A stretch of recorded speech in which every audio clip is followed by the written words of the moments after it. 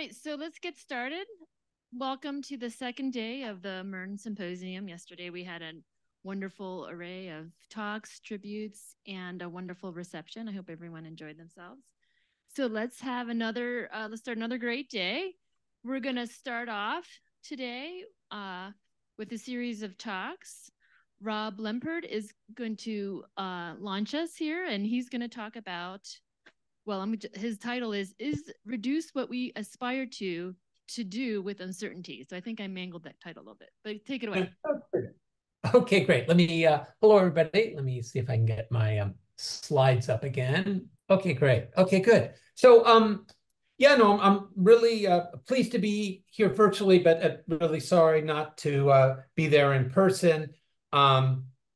We had a death in the family a couple of weeks ago, which has sort of messed up travel and things. And also I wasn't able to rummage through my photo album to find pictures of me and Linda. So I'll just have words connecting us. But Linda's really been central to much of my work through my career. I came to the whole climate change topic via policy. And, you know, I work at RAND, which is a policy place. And so I originally came to climate change, working with economists and risk analysts, diving into this challenge. And, you know, very much found that I thought that the way that we initially were using what is known about science, and my training is in condensed matter physics, really didn't match what we knew. And so much of my career has been trying to fix the policy analytic methods to better match what the science can and cannot say. Linda wasn't my first, deep connection with the climate science and modeling community, but she has been, sort of the most exciting, the most sort of deep, stimulating, and sort of a fabulous comrade in arms in much of this work. And much of our connection is really been around the question I stuck here as my title is reduce really what we should aspire to do with uncertainty. And Linda was really instrumental in getting me involved in the Climate Research Committee, the IPCC, a lot of other panels, and the two of us kind of conspired a lot on this question. And so what I want to do with my talk is really lay out where some of these ideas have come to, and give Linda and you all a chance to say, oh my God, what happened? So anyway, let's dive in. Okay, so I mean, in some sense, to give the story in a slide or two, the big idea is that we can shape our future, we as a society, even when we can't predict it. And so if you start making a list of sort of the high level things about what we know about the future, the first is we know we're going to get surprised. And the second is if we don't, gather up the best information we do have, we're not going to steer very well. And sort of how to resolve or make those two things less in tension is a big part of the story. And so, it may seem obvious that using quantitative scientific information, but I say analysis here because the economists get to play too, even though their uncertainties are much bigger than the climate scientists. It may seem obvious that quantitative analysis can best inform policy by making predictions, by saying what's going to happen. But while that is often a good thing to do, and is certainly the core of the scientific method, it can complicate the use of quantitative analytics when uncertainties are deep. We'll talk more about that in a second. And the policy questions are contested. And so fortunately, there's a better way. And so at least one way of looking at this is wrapped around this, what's come to be called decision-making under deep uncertainty, where instead of using your analytics as prediction engines, you're using them really to stress test alternative hypotheses about how we ought to act and see how those work over a wide range of futures, and use that information to try to identify policies that prove robust, and resilient. That is, do pretty well when you stress test them over a wide range of futures. And so this sort of analytics emphasizes multiple objectives because people care about different things. And if you try to reduce that to a single utility function, you're basically, favoring some groups over others, and multiple scenarios, because again, we're trying to stress test over a wide range of futures, not make a best estimate prediction and optimize against that. And it becomes a very iterative process of goal setting. What do we want to do? Stress testing. How might we fail to get to our goals? And coming up with solutions that fix or address some of the challenges with the stress test. And sort of a touchstone phrase I very much like, comes from my colleague Steve Bankus, is that we're really using the analytics as a prothesis for the imagination, not to tell us what to do, but to help we humans explore alternative paths, do a better job of creatively navigating our paths into the future. Interesting connections there to AI, but we can save that for another talk. And so true. Another set of reasons why these sets of analytic tools I think are particularly important is that traditional policy analysis is really becoming more and more inadequate for the world we live in. There's a lot of substance on this slide. We could spend a long time with it, but let me just use it as a way to jump around on buzzwords. But traditional policy analysis, single decision maker, single vision of the common good, predictable systems, even if they're complicated. And that relates to this idea of, complex versus complicated system. And one way to capture that is the Cynefin framework that I show down here. And the essential idea here is that you manage complex systems very different than complicated ones. Because complex systems, we can understand them even when we can't predict them. Today's world, we have polycentric governance, so there's lots of independent authorities interacting, definitely interdependent, but independent and interacting, diverse views of the common goods, and the systems are complex. And challenges include wicked problems. Linda and some others talked about that yesterday. Distrust in institutions, many voices, and then I'll touch on this a little bit at the end, but this idea of the need for transformation. So big changes is not only something that's being thrown at us, but is something we actually want to make part of our policy goals. So a quick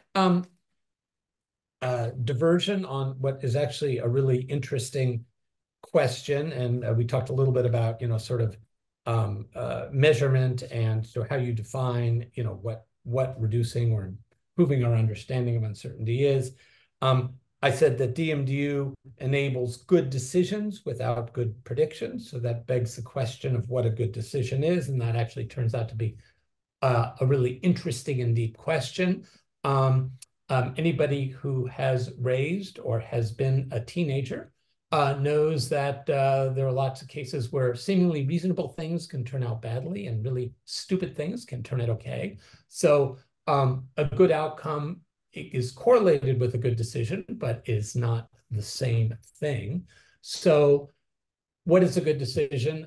It really starts to become more, at least ex ante, becomes more of a process question, an anticipatory process question. And this is a list we used in AR5, but is really good decisions tend to emerge from processes in which people are explicit about their goals, contemplate the decision from a wide range of views and advantages, consider a lot of alternative options, use the best available science to try to understand the potential consequence of these actions from these multiple points of views, strong focus on trade-off, and follow rules and norms which make the whole thing, the process and its outcomes, legitimate. And so as we think about how we use scientific information and the decision processes, this sort of list becomes a useful touchstone.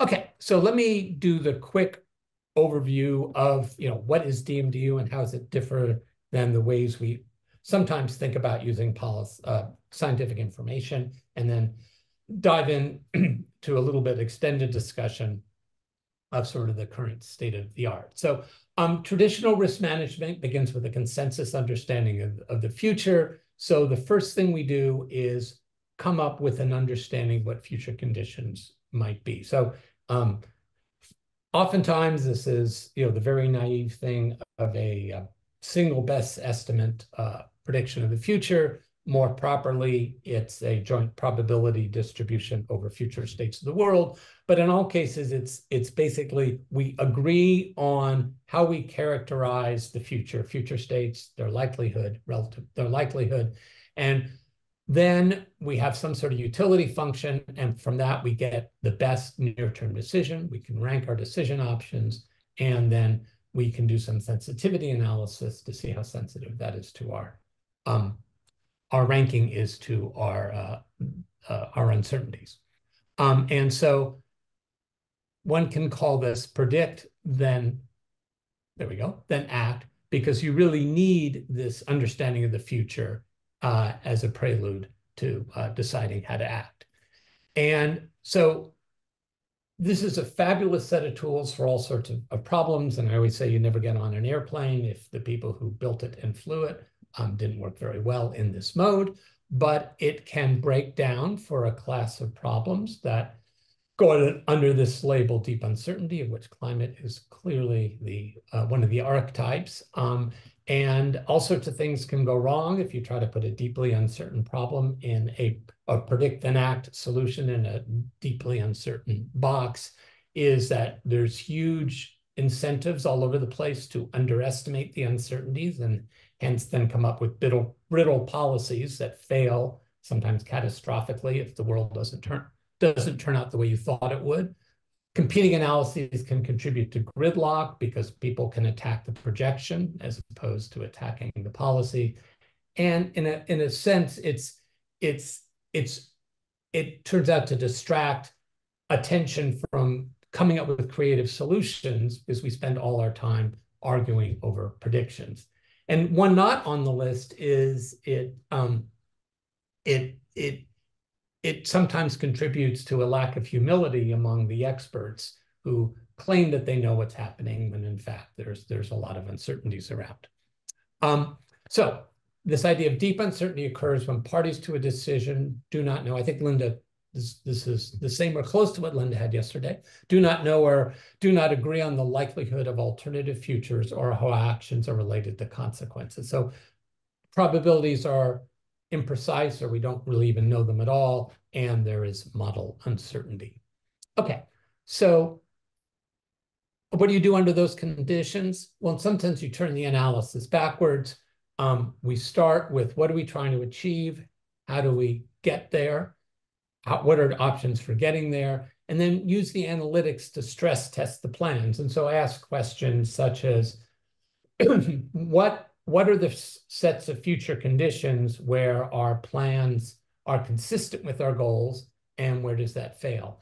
And in conditions of deep uncertainty, that often is much higher confidence information than the projection. So for instance, in the case of sea level rise, if I've got an engineered structure that's near the coast, it's much easier to say what combination of storm surge and sea level rise would cause that structure to fail than be sure that what exact storm surge and sea level rise we're going to get at some point in the future.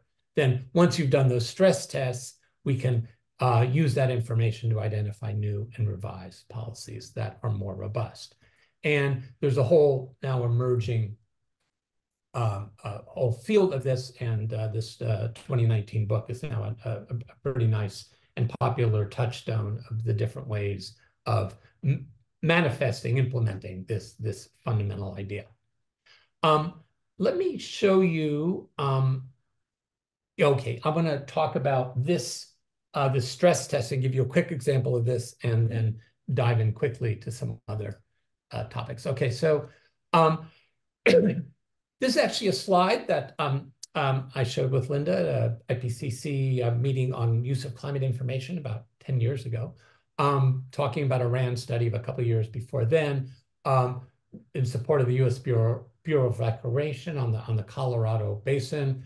This was the 2012 Colorado Supply and Demand Study. Policy question, the Colorado system is breaking down. What are the vulnerabilities and what are the potential responses? So took a whole bunch of different climate projections, historical record, GCM projections, paleo record, various ways of combining those, connected them with the socioeconomic uncertainties, ran many thousands of scenarios, and then asked what are the appropriate classes of policy responses in each one of those, and then did a big cluster analysis to divide that big cloud into these policy relevant scenarios. And in very brief, there's business as usual, which is the green bar up above, where basically business as usual would work. A whole strip of different sorts of adaptive strategies where if you phased in a whole bunch of actions in the right order and the right time, you could maintain your objectives in the face of the stresses. And then this transformative region down at the bottom, where even if you did everything on the list of things that people were willing to put on the list of options in 2012, you still couldn't maintain your objectives. So it turns out that actually we're well into the transformative scenario at this point. And actually Reclamation is using these techniques in their analytics shop to analyze the post-2026 plans. Let me say just a few quick words. I should go for what, about 5-10 more minutes? Okay, I'll assume that's what I should do. So this is some recent work that I've been doing with some colleagues coming off of IPCC AR6, really just sort of noting and trying to document the extent to which these DMDU ideas have been used across the IPCC assessment cycles, and then create some suggestions for AR7. And so we had a nice mix of authors on this paper, of people who are authors across the various working groups in AR6. And you guys all know this. This is the history of the IPCC over the last 6 assessment cycles. And uncertainty has been a really big part of the IPCC. And so this is an attempt to hit some of the highlights. And the upper bar, the first assessment report says there were a lot of uncertainties in climates, but we can reduce them. The second assessment report talked about potentials for surprises. So not all uncertainties are going to be reducible. Decided that you really couldn't do cost-benefit analysis by monetizing all the damages. The third assessment report was the first with an attempt at an uncertainty guidance. How should authors characterize uncertainty? Introduced the burning embers and started to have quotes which were really straight out of the concepts of the DMDU literature, which are climate change decision. This was in the working group 3 SPM. Climate change decision-making is essentially a sequential process under general uncertainty. The relevant question is not what is the best course for the next 100 years, but rather what is the best course for the near term, given the expected long-term climate change and accompanying uncertainties. And then in the 4th, 5th, and 6th assessment report, refining the uncertainty guidance, introducing this risk propeller and that Linda showed us for AR5. In AR6, as a strong statement of what could be called a broad view, a DMDU consistent view of risk, which I give the quote down here. I think, again, Linda showed that yesterday. But again, the idea is that while it takes probability times consequence as a subset, it is actually much broader and includes the fact that we may be uncertain about both the probabilities and the magnitude of the drivers of the risk.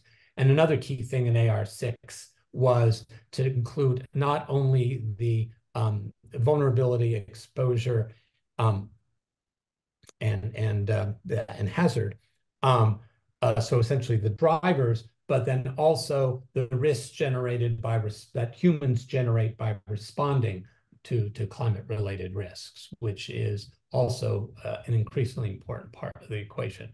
Scenarios through and the summary of how scenarios have been treated below. DMDU, explicit DMDU ideas have also become have been picked up in the IPCC, starting in the third assessment report, which talked about robust decision making, which is a DMDU method that I've been very involved with.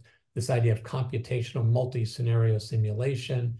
The fourth AR4 had an uncertainty guidance, which discusses probabilistic and non-probabilistic uncertainty. So captures this idea of imprecise probability, so it doesn't use that language. AR5 had a strong focus on the risk framework, emphasized this idea of complex and non-probabilistic risks, brought in this idea of adaptive pathways, which is a very explicit framework for looking at policies that evolve over time. And then in AR6, really an explosion, deep uncertainties now in the glossary. There were cross-chapter boxes and 2 reports, which explicitly discuss deep uncertainty. And then in a way I'll show you in a second, explicitly laying out the sea level rise projections to display deep uncertainty and connecting to this idea of adaptive pathways. This is the uncertainty guidance, which I'm going to skip in the interest of time. So this adaptive pathways idea, which is the DMDU methodology, is both a visual and a conceptual idea for thinking about policies that evolve over time. And so the idea is, you can imagine, in this particular example, is the sea level rise one. So imagine a current situation, which is, say, a layout of physical infrastructure near a shore, and that had a certain set of performance objectives it's aiming to achieve, and that will achieve its objective over a certain amount of sea level rise, indicated by the gray line, and then at some point there's a threshold where the sea has risen sufficiently far so it fails. But we don't, in fact, know how fast the seas are going to rise. So if the seas rise slowly, the current situation may last for, say, 25 years. But if they rise quickly, that may only last for some fraction, 5 or 10. So we might pursue other options. And in option A, we could transfer to this other policy, which little circle, little subway map idea captures. And this one might be good for indefinitely, no matter how much the seas rise, but it might have near-term high costs. There might be a whole other combination of different actions, B and C, which in different combinations can take us out to different levels of sea level rise and have different amounts of near-term difficulty or cost. And these maps then lay out and allow decision makers to think about their options in the context of different ways and different scenarios, in this case of sea level rise. So very much with this idea in mind, Working Group 1 for the first time provided its sea level rise projections with probabilistic distributions for the well understood sea level rise processes, but then also provided what they called storylines, but essentially scenarios for less well understood processes, and giving decision makers what those might look like, which gives them both, in some sense, a worst case, but also information on what sort of processes and what sort of indicators they ought to look for to see if that scenario is emerging. The projections are also presented not only by, sort of the standard, how much sea level rise might you get by a certain time, but also by when. So would you get a certain amount? So if you know, for instance, that your infrastructure can handle 1 meter of sea level rise, but not more, they give ranges of times when you might first see that level, and when the period of risk unfolds over.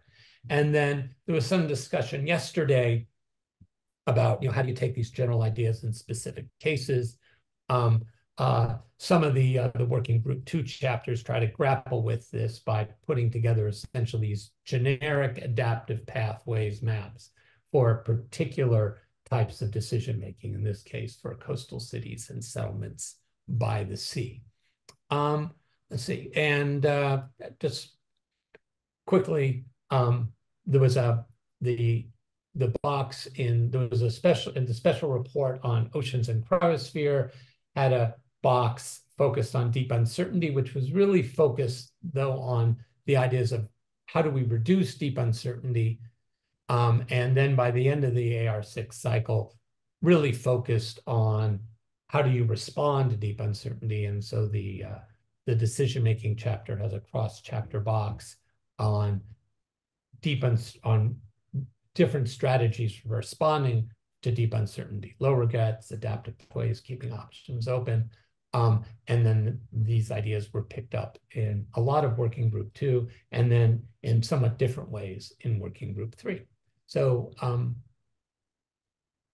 DMDU has played an important role in, I think, a lot of the emerging decision-making on climate, and in particular, it's been picked up pretty strongly in the IPCC. So hopefully I left a little bit of time for questions, and thank you very much.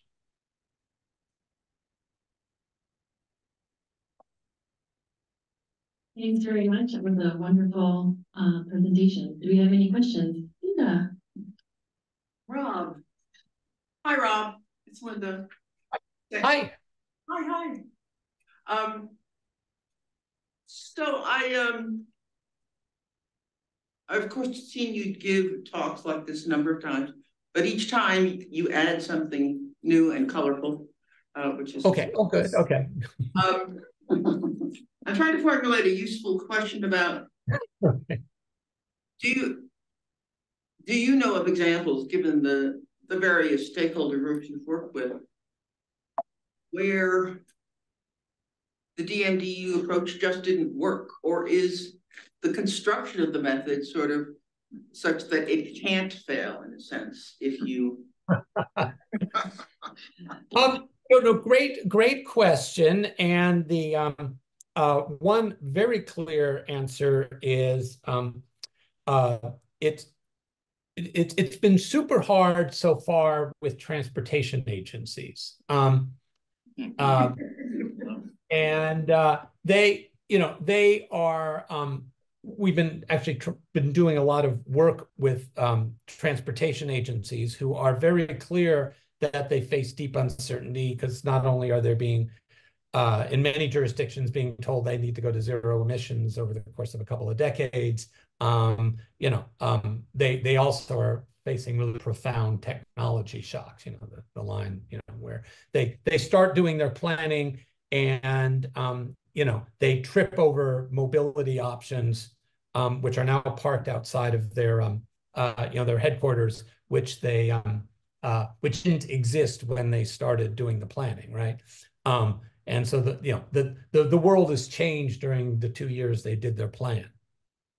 But just the models, constructs they have, and the way that they layer, their strategic models, and then the way that they need to do very detailed modeling, in part because of regulatory requirements. You need to do this sort of calculation to get federal funding, that sort of thing, makes it, and how long it takes to actually run a case makes it really hard to do this sort of analysis. So, we're chipping away at it, and it probably involves having,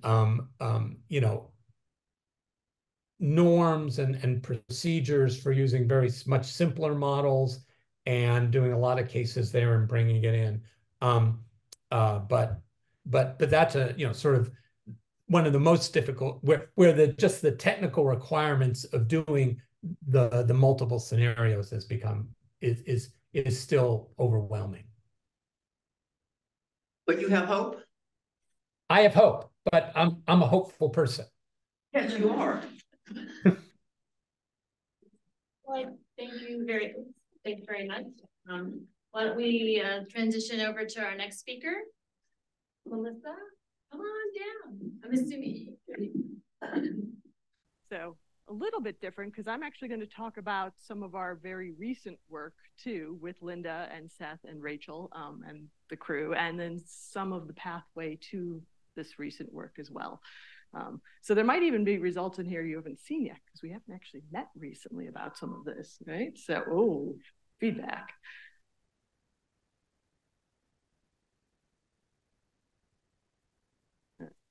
Yes, okay, that's better. All right, so this is all about differential credibility, essentially, in downscaling methods, dynamical and statistical. And somehow okay, find the little arrow to click on it. As Linda mentioned yesterday, she likes to include quotes in her presentations. This one is actually from the beginning of a talk the both of us put together in 2011 for an hour-and-a-half long lecture on uncertainty at DMI that I ended up giving. Relevant there, relevant here. And that was the one experience. I think you were supposed to talk at this workshop, but I ended up having to talk and learn about Bayesian statistical modeling to give this talk at a workshop. It was like that nightmare you have as a kid growing up where you have shown up for a test, but have missed all of the class before that from my point of view, because I had to cram a lot for that.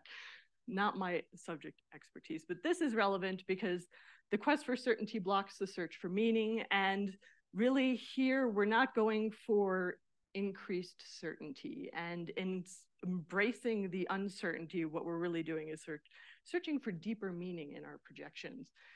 So process level meaning from this point of view. And I tried to figure out where some of this terminology came from: credibility, differential credibility, and process level analysis. And I've sort of failed at pinpointing some of it because of course it evolved over time. Oops. That is supposed to animate. What happened to the other slide? Okay, so I had a whole lit review in here, and it's in the slide deck I have no idea where it went, so I'll just try to remember this. It looks like reliability and credibility came from your 2002 paper with Filippo, really, the REA paper. So reliability and credibility didn't really show up until the early noughts in the literature. And so that spawned some of it, but a lot of that was looking at what's credible in the future via agreement only of the models, but also, you know, how well the models are doing with their historical climate. So it's evolved from there to less of a metric necessarily to a lot of maps to some extent. And then there were quite a few people in the knots also looking at process level analysis, but per regional climate model. So Ruby's group was doing some of this with atmospheric rivers with Leung, and the folks at Iowa State were doing quite a bit of this when it came to warm season precipitation in the plains. And I was doing quite a bit of this in grad school. But so that's the start of it. And then I guess I first met Linda really at a 2008 model workshop, NARCAP users meeting. And I met the whole NARCAP PI team there, but I didn't really think much about it because I was still in grad school at that point. This was like January of 2008. But we met again in January of 2009 at my AMS poster here. It was set up as a dartboard, and it was really expert judgment. Before I knew what expert judgment was, because I had this hanging next to it here, it says, place a hash mark next to the simulation you think is best. And then votes made by DART or other semi-random selector are valid. Linda, you and Bill Gutowski were sort of the last ones to come by this poster. It was a really busy poster. And you were the only one to throw the dart at the poster. No one else actually wanted to throw the darts. Maybe a little hazardous for busy poster hall, but your odds of missing from 2 feet away are fairly low. And then we went off straight after that, where I had a formal interview for the postdoc here. It was seen as an opportune time to actually do that because we were all there in person, didn't have to be on the phone. And 6 months later, I ended up here, where we sort of embarked a little bit more on this differential credibility, not just process level credibility. Hey, look, I have no idea how this slide got over here. So we had a bunch of papers, starting right off the bat, really, with my postdoc. We started looking at the North American monsoon and the credibility and the different NARCAP simulations. And this is really the first time the differential credibility, I think, is mentioned. And Linda really had this idea of trying to actually differentiate and rank the models based on how they were doing with all the different processes that drive the monsoons. I was somewhat hesitant in differentiating them because I think the NARCAP PIs were getting a little sick of me telling them what was wrong with all their runs all the time. But modelers can take things personally sometimes, but not always. We're pretty objective, but yeah. Say that no guinea pigs were harmed. No. So we did do the expert elicitation with the NARCAP PIs too for the monsoon work to see if everybody's thoughts lined up with what we were getting in the analysis. Eventually published it. It didn't help that Vanessa had moved at that point, so it took a while to get it published. And that's the picture I used every time we talked about this. Those are the NARCAP PIs. When it came to the expert judgment experiment. We extended this then for the Central Plains and warm season precipitation there, really looking then at also the credibility of the future projections much more in depth through the various processes that drive precipitation there. And here we had almost a binary ranking of the models. They either did or didn't do a good job in this region. And for the ones that really weren't raining for the right reasons, I would argue throw them out. Don't use them. And we also tried weighting, and some of this weighting was process level. There were weather regimes in here. We basically found that it didn't really make a difference if you were looking at ensemble projections, and it couldn't make a difference unless you put all the weight on the outliers, which you might not want to do. And it also didn't really provide a credible ranking of how well the models were doing relative to all of this process level analysis up here that we compared it to. So during a lot of this discussion, we started to talk about, well, what if we don't just do all this process level credibility analysis on dynamical downscaling methods? Can we throw statistical downscaling into the mix? And this is after we brought on Rachel, who's going to do some of the statistical downscaling. I'll let her mention that. So we, have looked at some of this. There's literature, and when it comes to comparing statistical and dynamical methods, oftentimes people are comparing one RCM simulation to one statistical method, sometimes pretty simple, and they're the conclusion of all of these papers, and there are a lot of them, and maybe there's some we're missing, is that different methods produce different results. Linda throws her hands up. I was gonna say no shit, but because I feel like this is a presentation where I can actually say that. I know, which is fine. Anyway, so where has this journey led us as we try to compare the statistical and dynamical downscaling methods?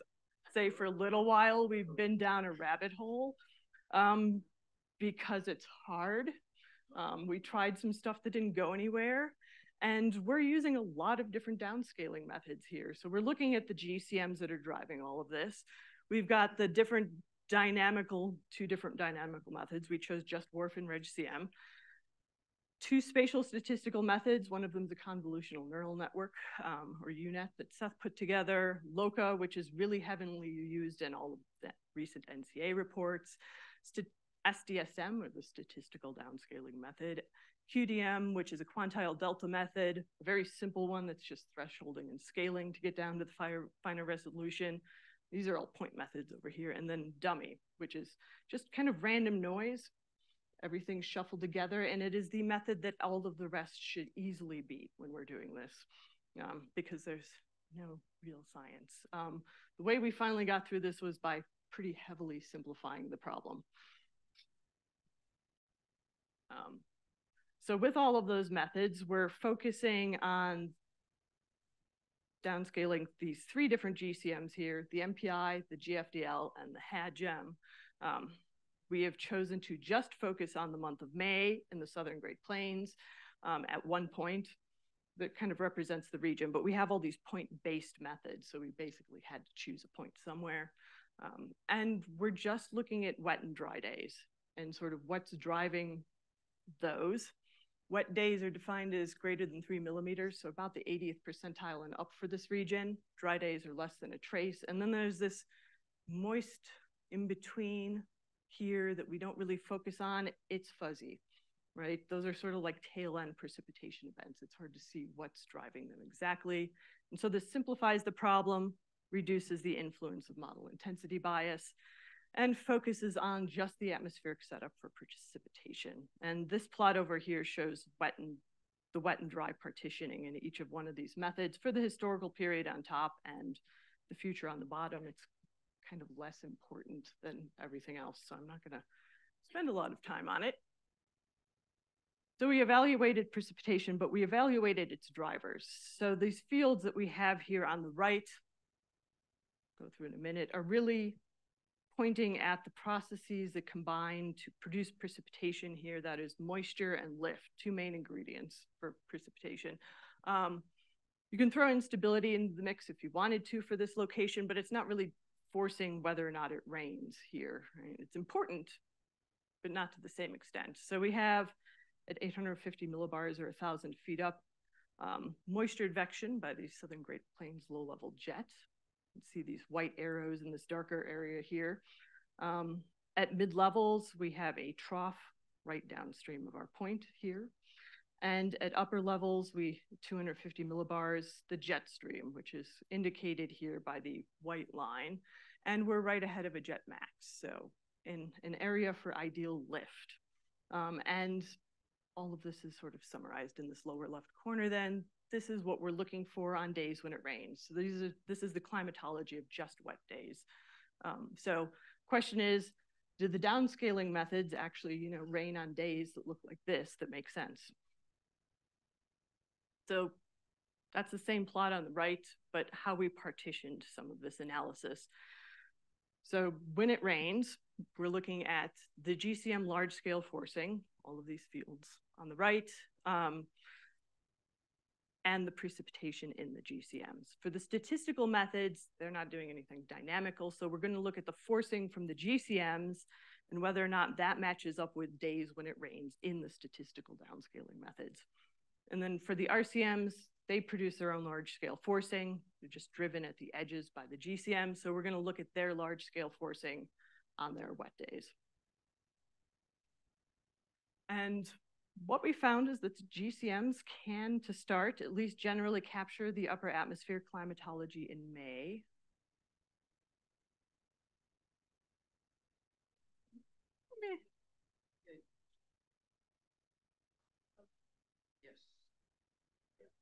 Okay, nice. Now we can see the tops. This is just general May climatology, not wet days or dry days. It's almost like a distinct weather regime for this region.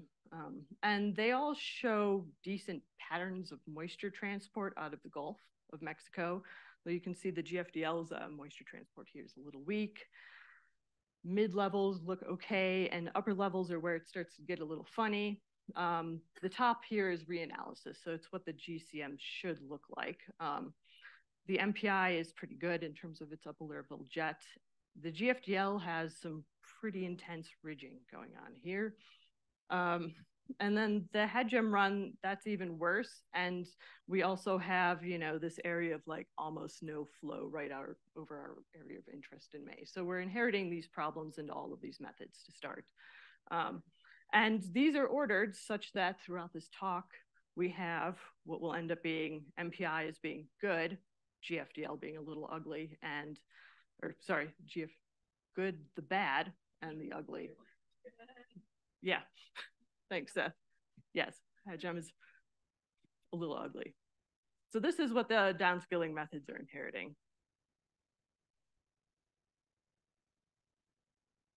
So now we're going to look at just the atmospheric conditions on days when it rains. And this is the anomaly from the GCMs down here. and from the air interim at the top. And these first two columns from that general May climatology. So these are just the wet days now. See that, you know, the MPI looks pretty good all the way across again. Those patterns match up with the top. The GFDL, not necessarily enough moisture transport, again with that upper level jet problem. And the circulation here is actually kind of shifted on days when it rains, and it's sitting right over an area that should be sinking air on days when it rains, not conducive to precip. And the HADGEM's even a little worse than that.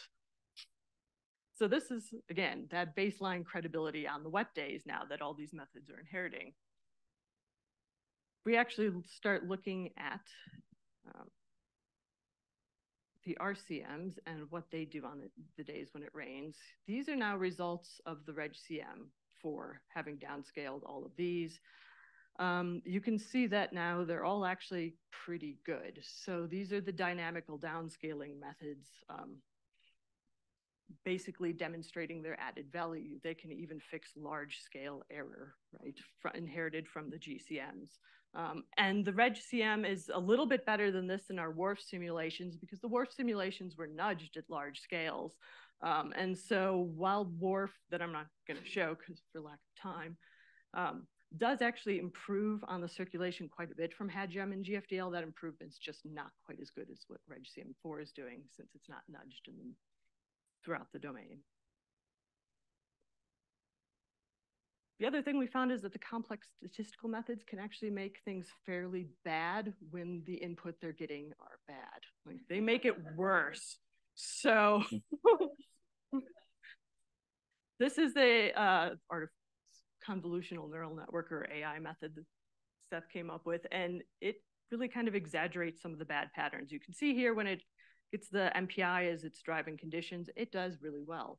Like on days when it rains, it looks like it should be raining in the rest of the atmosphere. In GFDL, it's getting a little wonky.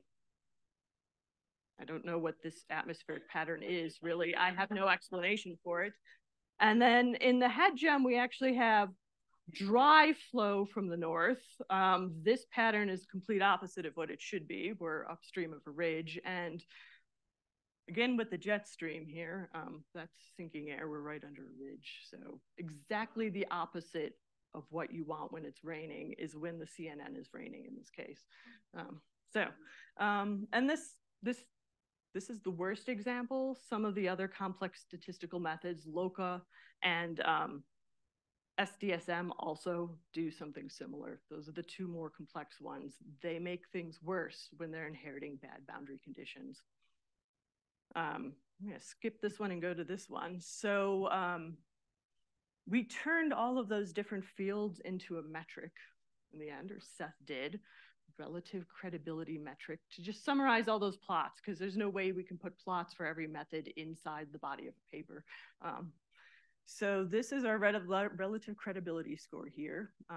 The different colors are the different GCMs, and the different symbols and rows are all of these different statistical downscaling methods here.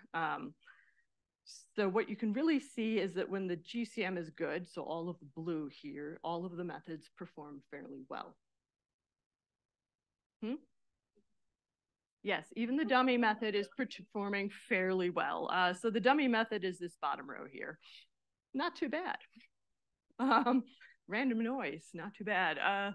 The GFDL is in green. That one wasn't so great, kind of bad, right? And the dynamical methods are doing fairly well, and in some cases improving on what's going on. The dynamical methods are the triangles. But then we can see that some of these greens here, all of these crossed ones in these three rows, sort of moving to the left, so they're even less credible than what the GCM is providing. And then from the red, these are all the HADGEM-driven methods. You can see that the two dynamical methods actually enhance the credibility of that simulation despite its bad boundary conditions that it's providing. But all of the complex methods are actually now doing worse than the dummy method. So giving bad boundary conditions to the more complex methods means you're doing worse than random noise in this case. The simpler methods, the QDM and simple, they stick really close to the credibility of the GCMs, and this is true throughout. So I would argue personally that nothing really below 0.7 here is really all that credible. Because we're inheriting some really bad boundary conditions and potentially making it worse. So if we were going to go for a 0-1 binary weighting of these models, I would just throw out those. In terms of future change and what makes it plausible, oh, I don't have it, 3 minutes. Okay, we've seen that the upper level conditions here, I won't go through this, are actually not bad. They match our a priori understanding of what should happen in a warming climate. So in this case, this isn't necessarily going to inform whether or not our future projections are plausible, because all of this is pretty plausible. The jet stream's moving north. We have warming and more moisture. This all makes sense. So what's really going to drive the credibility in this case is that historical performance. And if we apply all of that to our frequency of precipitation, what we're left with is an increase in the number of dry days. So everything driven by MPI here generally has an increase in the number of dry days. You can see this orange bar moving to the left for all of the future simulations, which are on the bottom. And the same is actually true of some of these GFDL simulations that aren't that bad. So not a specific magnitude, but an increase in the number of dry days, which corresponds to an increase in the, or decrease in the number of wet days, generally speaking. So I'm not going to necessarily go through the summary of that. I'd like to say that I'd like to continue some of this, maybe with future funding. I think this would be easily generalizable, this methodology, to weather regimes, particularly instead of just choosing 1 month in one location. It looks like a weather regime, because it is. But then we could actually test it out on some other regions too, more directly. So this is a very recent photo.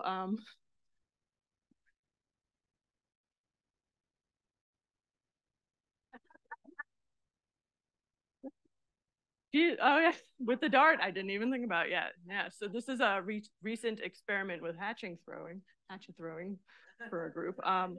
We all ended well. Yeah, good bonding experience. I'm gonna take 1 more minute though, and actually talk about one of the risk groups' other experiments. It's the examination of the influence of peep shape on microwave-induced explosions.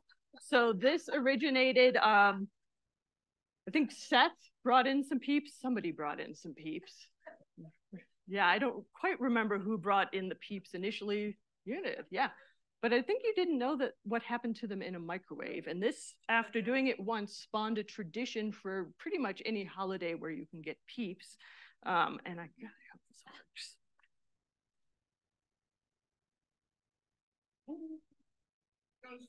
First, there goes the pumpkin.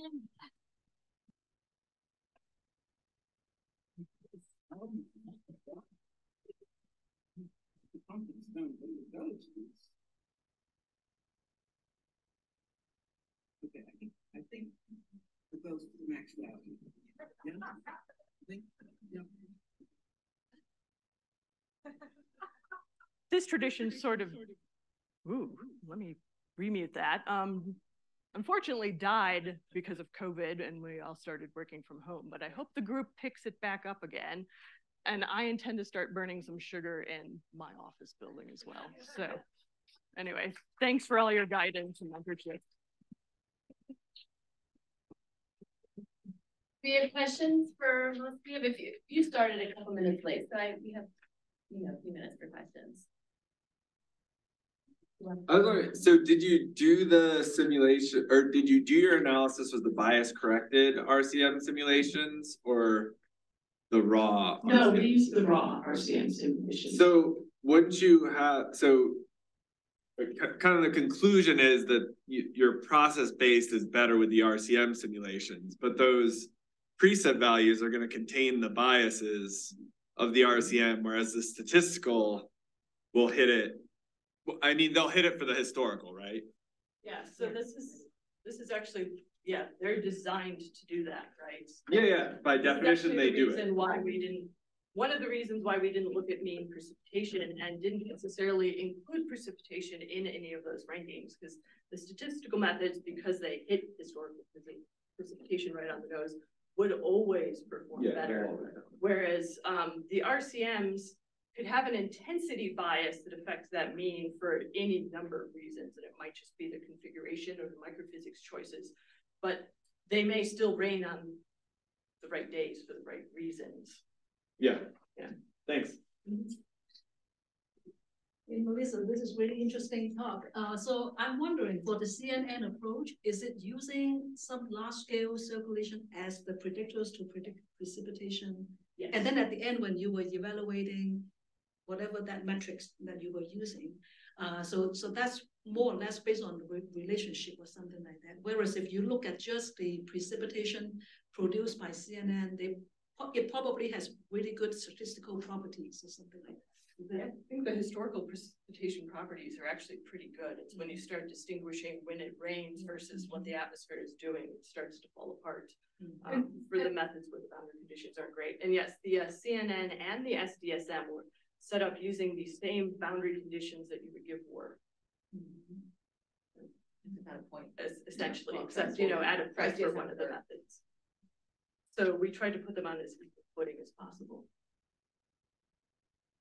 Yes, really interesting talk. I live in a county in Pennsylvania where we're using data scenarios that are available through the U.S. Climate Resilience Toolkit. I can't remember the name of the tool, but it provides scenarios at a county scale based on LOCA, 32 ensemble mean. We're using a range of results of, 90th percentile to 10th percentile. We think we're doing this right. And I'm looking at your slides and I'm going, crap. And I think there's a lot of users out, in county level, local level, where that's the most accessible data for non-climate science folks. Any thoughts on that might calm me down or encourage me to not do that anymore? I would answer that. So I think it comes down, unfortunately, this is a big problem. Basically, I refer to it as the credibility versus convenience problem. It's very convenient. And that somehow the convenience of statistical downscaling, pretty much up to this point, always beats out the credibility. And I think that's pretty problematic.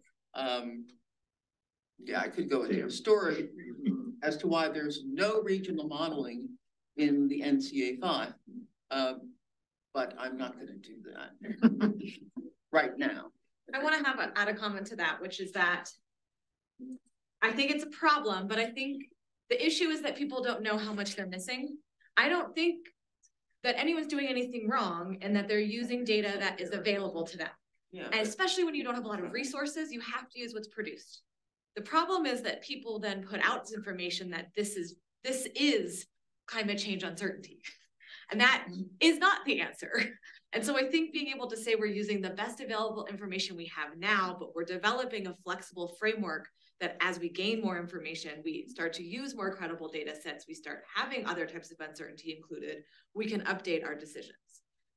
And so I would, if you're talking to people, I would say this is a great starting point, but this may change. I mean, it's going to change, and try to think about a way in which you can start to consider, can we incorporate more information as we move forward, as it becomes available? And I will add on to that I provide dynamical data to people, and the thing I always tell them is use as many simulations as you can, because the one thing we know for certain is that whatever future you predict, that prediction is going to be wrong. Yes. Right? Any point value that you predict is wrong. You should be looking at the envelope of possibilities. And so, your envelope might be off if some of the things you're looking at have low credibility, but you're at least still looking at the range of things, and it's probably not going to be like the whole thing is wrong. So you're at least getting into the vicinity of what's probably going to happen. There's still a non-zero chance it's all. But yeah.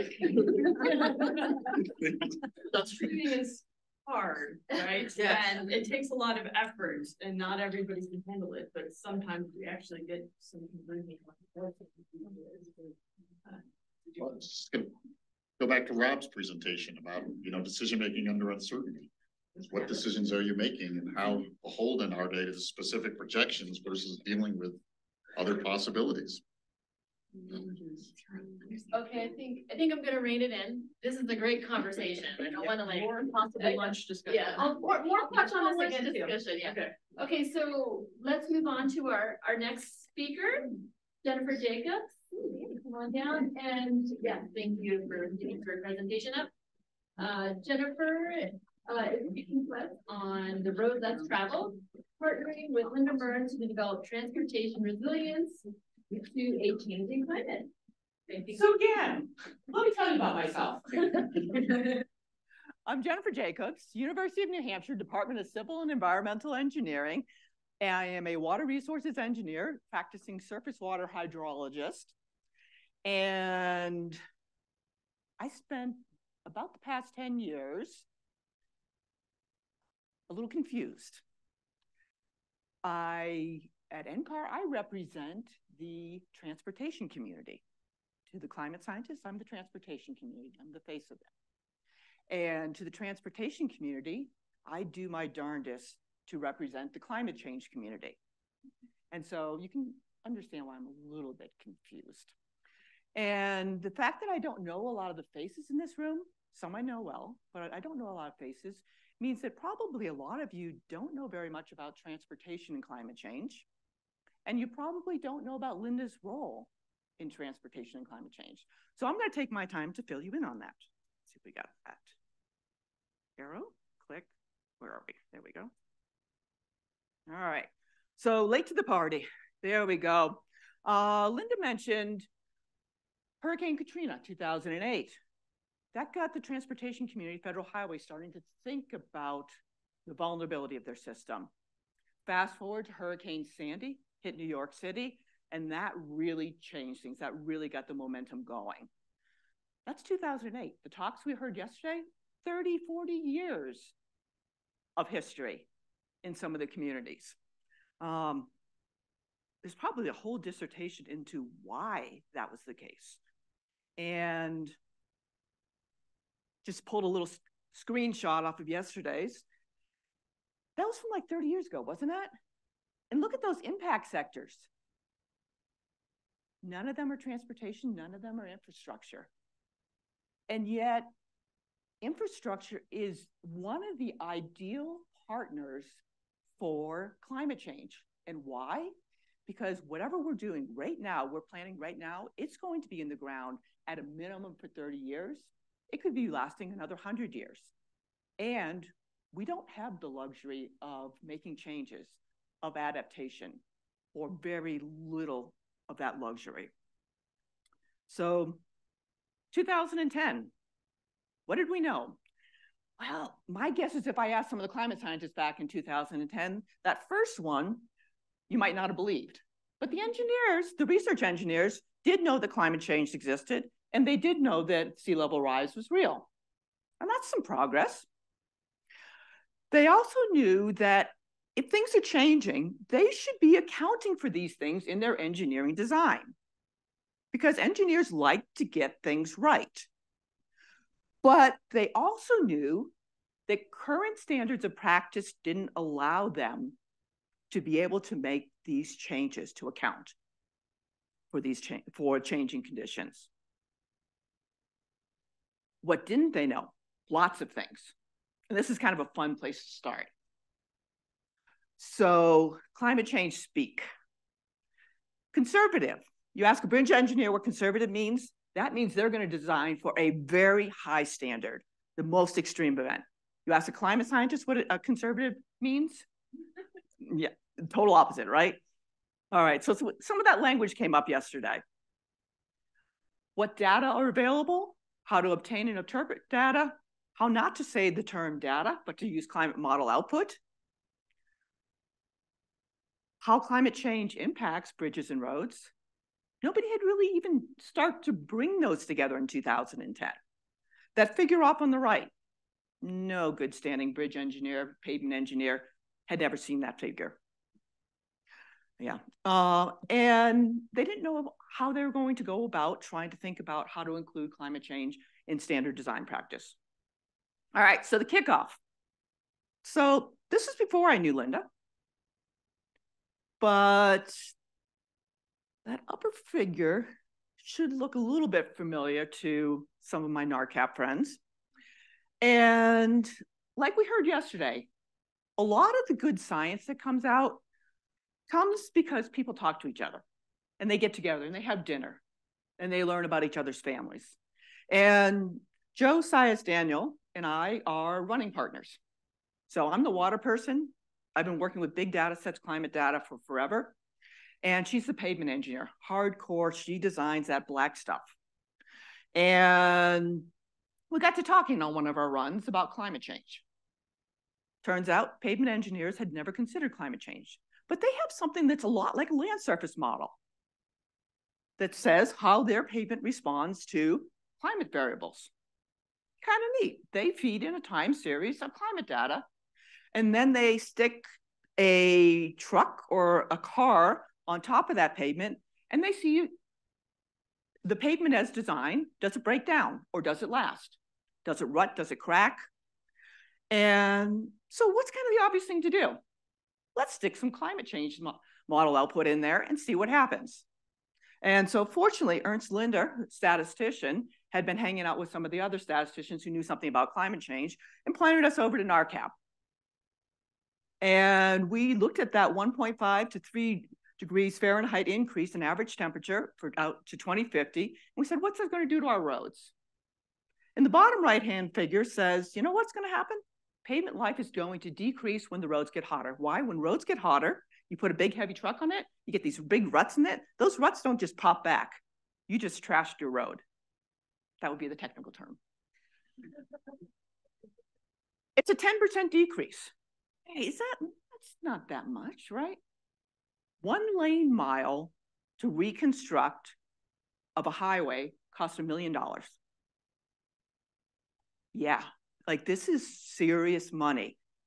So if you have a 10% decrease in the lifetime because you had warming conditions over the lifetime of that pavement, you cost all of us taxpayers a lot of money. All right, so we published that. And then, you know, like all good problems, you get excited about things. And so we expanded this beyond us.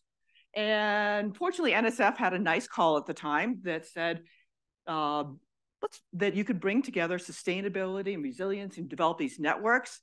And so we applied to bring together climate scientists and transportation engineers, as well as some social scientists, researchers, federal highway folks, state departments of transportation. And one of the tricks was we didn't know that many climate scientists at the time. And Ernst said, you should talk to Linda Mearns. I looked up Linda Mearns and I was like, I'm not talking to her. Little did I know that wasn't the reason why I didn't want to talk to her. She looked like a big deal. And I was like, I'm going to get turned down flat. But Linda said yes. Because Linda's pretty curious about things. So fast forward, we created the Infrastructure and Climate Network. And the good thing about these NSF RCNCs networks is that they are funded to bring people together, feed them lots of food, and put them up in nice hotels and have a conversation. They don't have to do any specific research. And so people kept coming back year after year and having these phenomenal conversations, and we learned a lot from each other. So let's talk a little bit about some of those things we learned. Starting off, the first conversation had the climate scientists explaining to us Climate 101. News to the engineers. Then we flipped the table and we let the engineers explain to the climate scientists how pavement design and bridge design works. This is that was pretty much it. You've been driving on it. This is a bridge. Some of the best conversations were between Linda and the bridge engineers, in particular, Aaron Bell. And Aaron Bell's a card-carrying bridge engineer, and she brought in a stack of design standards for bridges. It's this thick. And she said, I'm going to pull out the parts that are the climate parts. A couple pages. So bridge engineers are concerned about a whole lot of things besides the changing climate. And what Aaron said was, I'm a lot more worried about a boat, a ship hitting my bridge. Wow. Yeah. I pulled this, and then Linda said, you know, this belongs in here. And shortly after Aaron said that, that's my bridge, my middle bridge between New Hampshire and Maine. That tanker got loose and it hit the middle bridge and closed it down. And I think we're all familiar with what happened in Baltimore recently. Engineers can't design for that. It's too much. It's way over the top of what you can possibly handle. So other conversations, really neat stuff. I had this vivid memory of Linda sitting at the picnic table outside the Brown Center at UNH, talking to Aaron about bridges and about climate change. And Linda listening intently, asking lots of questions like you do. And Aaron picking up the phone, calling her husband and saying, hey, can you pick up the kids? This is really important. I need to stay here. And that was just this transformative moment, really exciting. Now, a little later on, Linda got onto this uncertainty thing at one of the meetings. And our State Department of Transportation engineer, bridge engineer for the entire state, Bob Landry, stands up and he says, you know what? You got to stop talking about uncertainty. Because nobody wants to hear you're not certain about a bridge. We talk about reliability. All right.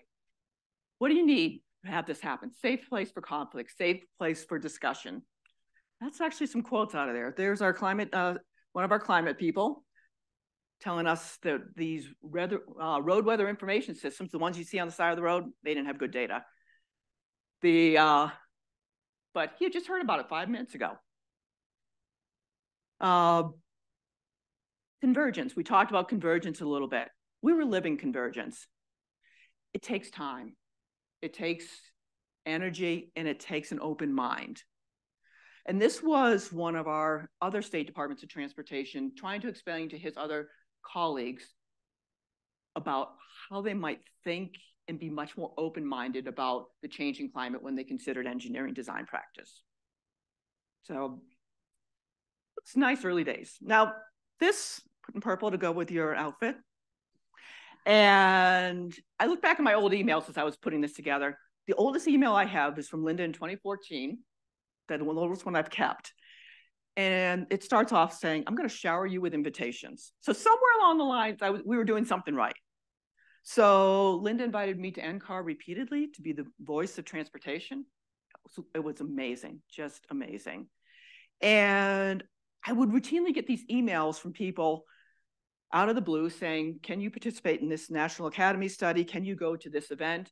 And oftentimes I'd send Linda an email and say, what do you think? And she said, you should go. And I'm the one that was telling them about ICNet. So Linda was not only being part of this regional group, but she was also seeding the idea all over this nation about how important transportation was and getting us onto the stage. So thank you. So a couple of successes that have come out. Resilience planning. How many of you know this cycle or have seen this cycle before? All right, that's interesting. In the transportation world, this is where we live.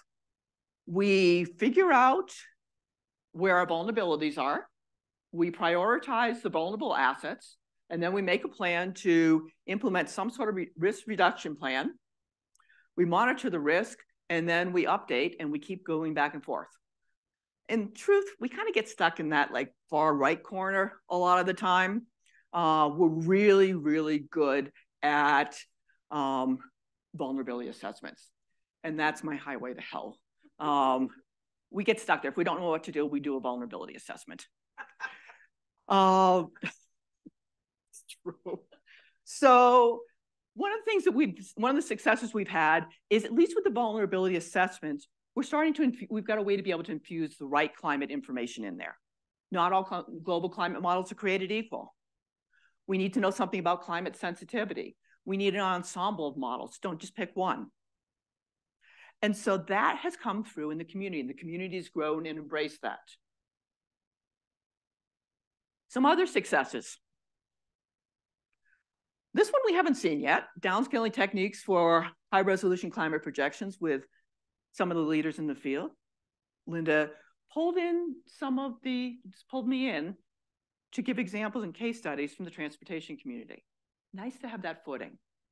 On the right-hand side is some work that Rachel did with some of my folks on policy relevant research for engineering design on snowmelt flooding using NCAR. Some really nice and exciting. It's a nice juxtaposition about who the audiences are as well. And yeah, I've got a chapter in this one, the zombie book. I actually gave it a face too. It'll come.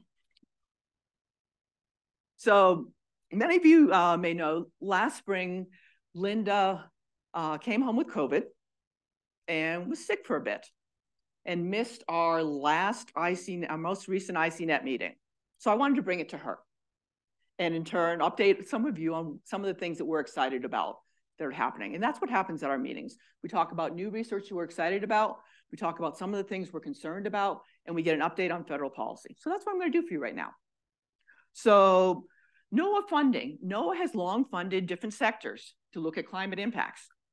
We finally got NOAA to put the pavement folks in. And the team that was the ICNet team was able to get one of those awards. And we're looking at funding, we're looking at pavement resilience to sea level rise and flooding using natural and nature-based features. And there's so much good stuff in there. One, it's being led by the pavement engineers who are bringing in the right climate scientists, and they're also thinking about natural features. Oh goodness, thank goodness, because I bike a lot along the coastline. I don't want to see berms and ugly concrete things. I want to see pretty natural features. And Wentworth by the Sea, like I said, NSF treated us well. That's where we hosted a number of times. And just south of there is one of our target areas for this natural and nature-based features, the Rye Harbor area. One of the post-event activities was doing a bike ride down the seacoast to be able to see some of the different challenges in these areas. And the photo on the bottom right is, I think that is less than a year ago, one of the events that flooded and almost took out the bridge in that area. So natural feature mapping. So one of the things we're trying to do with this is to help the departments of transportation understand how they can think about natural features. Because if you ask a transportation person, they'd say, that's the environmental crew's business. That's not transportation. We track assets, we track the road, we track the culverts. We don't track salt marshes. And yet these salt marshes and beach and dunes and mangroves and other places, those are providing massive amounts of protection for infrastructure. And so it should be in transportation's interest to track that.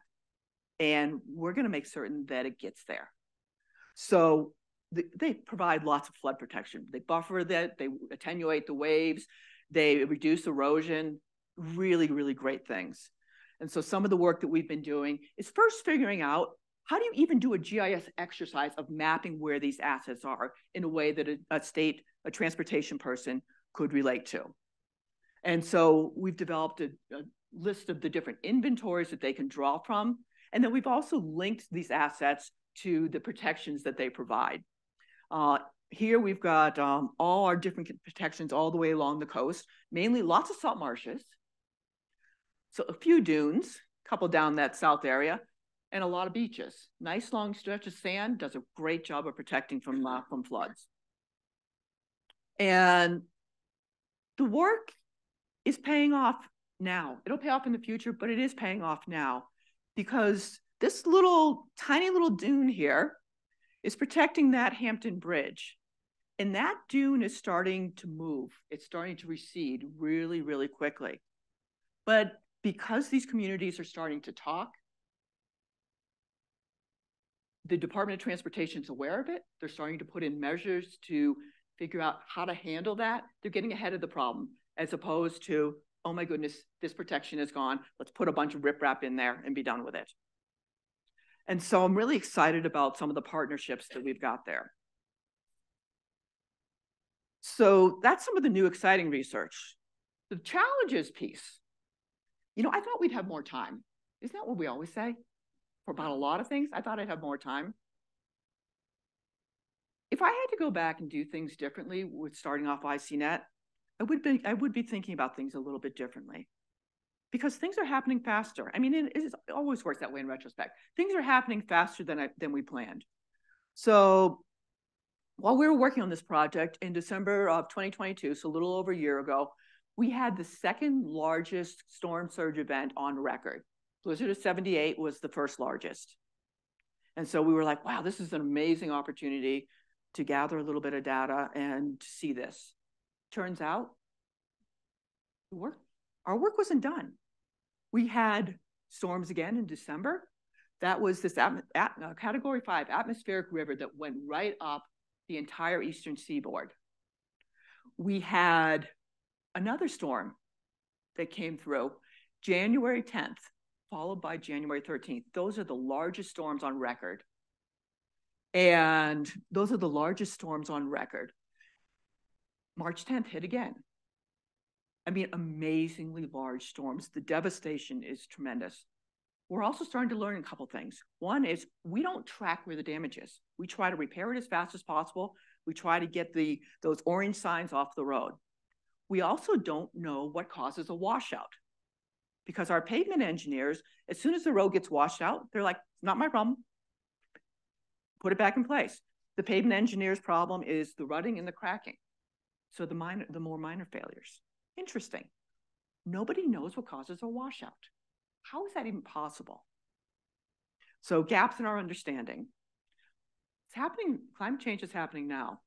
The other thing that I didn't see coming down the pipe, we knew it was going to happen eventually, was the bipartisan infrastructure law funds, $1 trillion worth of money coming at us. 2 to 3% for resilience activities. That's all. That's still a lot. First round, $2.5 billion were awarded in all 50 states.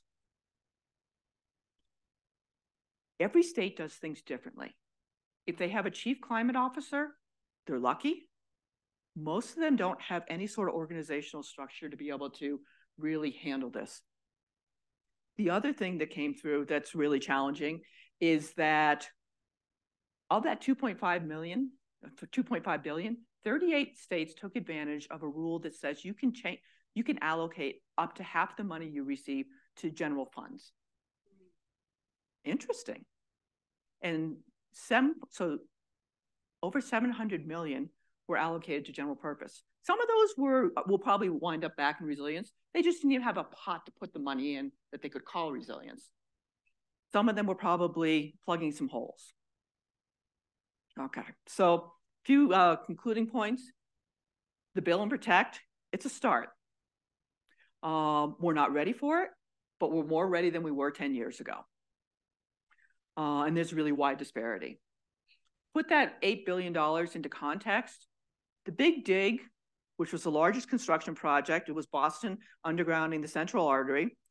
That took 25 years, cost $24 billion. And Costas Samaras, who I was introduced by Linda, said, you know what, climate change resilience, that's like having a couple of big digs in every single state. We got a lot of work ahead of us. We have a lot of dollars. And the Protect is not enough for a lot of reasons. We still need the interdisciplinary research. We still need the cross-cutting research. And we need to bring in the next generation. So I'll thank my colleagues and I'll thank Linda. And one tiny last anecdote. So on Tuesday, I went to lunch with Joe Sias, Gordon Airy from University of Nottingham, another pavement engineer, and Lee Fries. And I told them that we were going to the symposium. And they said, wow, in pavement, when somebody retires, they just kind of disappear. And they were like, that is a great idea. So one of your last legacies, I think, will be symposiums and celebrations of people's career in the pavement community. So thank you, Linda.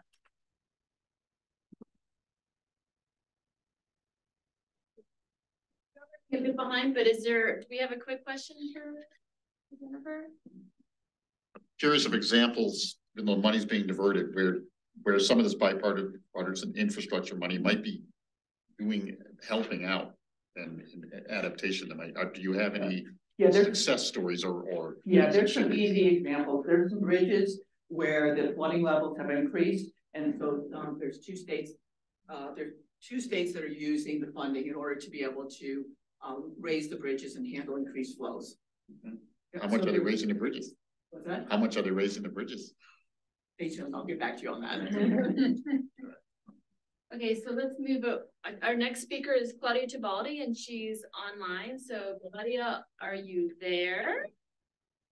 I am. Are you there? Yes. So we'll get your presentation up. Claudia is going to speak to us on multimodal ensembles, uncertainty cascades, and the interdisciplinary work. It all started with Linda. So we see you, Claudia. And Okay, so let me put this in presentation mode. And first of all, hi, everybody. I wish I was there with you. And hi, Linda. It's kind of awkward to give a talk about somebody without seeing them, but I'll try not to. Yeah, I know you are. I actually saw you. So, well, thank you for the opportunity of doing this remotely. And Linda, I feel like people haven't sang your praises enough today, so I'm gonna do that. My presentation is not really about any result in science or anything. It's just an overview of these themes that have been really shaping my career, and they all originated with you, with your example, with your vision, with your guidance. And I hope to tell a story that makes sense with the next slides. I had to add this parenthetical because I didn't want anybody to get offended when I said it all started with Linda. I'm sure there are other people that have thought about multimodal ensembles, uncertainty cascades, and interdisciplinary work. But for me, it all started with Linda. And that kind of suggests that this talk is actually a lot about me. And I hope you know me enough to know that I tend not to sing my praises too much, but I have to talk about me, to talk about Linda. Oh, and Linda, I hope you appreciate the graphic here. I found a nice cloudy sky with purple undertones, and it's all for you. So it all started with this paper. Filippo is no longer online, but in 2002, Filippo and Linda published this paper that was mentioned actually, maybe by Melissa. And I think it was the first paper that tried to make sense of multimodal ensembles by laying out a scheme to average their different and sometimes disagreeing projections at the regional level by making up ways that reflected each model's closeness to observation and each model closeness to the consensus of the ensemble. And after this paper was published, I was starting my career at NCAR as a staff scientist after my postdoc with Doug, who I think is in the room, that's Nitschka. And Linda, oh, and I should say, I was actually in RAP, now RAL at the time, working with Barb, who I know is there as well. And of course, Rick Katz was a big figure because he was actually one of the PI for the project that brought both Doug and I at NCAR. So Linda approached me with this paper, and she said, what would you think about looking at this from a formal statistical perspective and try to interpret what we did from that perspective? And at the time, you know, it made a lot of sense to me, and I went back to Doug and we started working on this. But, you know, as I reflected on this now, looking back, I think it was really, you know, extraordinary of Linda to have that, can I use the word perspicaciousness? That Doug doesn't know what it means, to actually have the vision of saying, you know, we come up with this method, but it would be interesting to know what this method really assumes. And to do that, we need a formal statistical approach to the problem. I don't think everybody would have this sensitivity to this kind of issues. And of course, as statisticians, we embrace the problem, and Doug and I wrote a comment on that paper. And I just want to read what we said.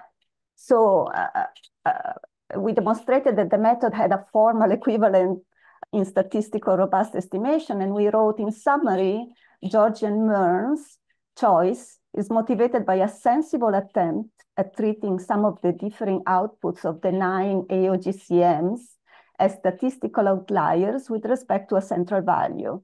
This verdict is reached by them through a completely data-based procedure, but from a strictly statistical perspective, their choice is equivalent to the optimal solution of a well-posed problem of robust estimation. So this was the result of this first, you know, exposure to the problem of multimodal ensembles. And from that, we took off really, and we wrote a lot of other papers. Oh, I'm sorry.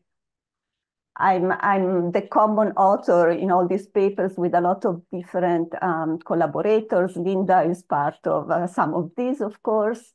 But this really kicked off my career, I would say, in the climate change arena. And I'm still considered, you know, one of the multimodal ensemble climate change scientists out there. And it was not only, you know, an important area to work with, but it was very, you know, fundamental to things, for example, like the IPCC. So Linda was working at the time in AR4, and she asked me to be a contributing author to write a small piece about this work. And through that, I connected to other scientists, Isaac Held among others. So it was really an amazing, you know, channel for connections. And I started then working with Jerry Mill, who of course was one of the fathers of the CMIP enterprise. And through him, Reto Knuti, with whom I wrote a paper that is still very cited about the problem of multimodal ensemble projections. And I don't know what that says about my effectiveness in the area. It is still a big problem. It still keeps us on our toes. It's becoming more and more difficult because of the increased diversity of the CMIP ensemble at every phase of CMIP. But I really credit Linda for, you know, making me aware of the problem at a time when not many people were aware or, you know, were thinking about trying to do something formally about it. So Linda, thank you for this. And I'm going on to another theme. So personal issues brought me to leave NCAR and go to the Stanford campus.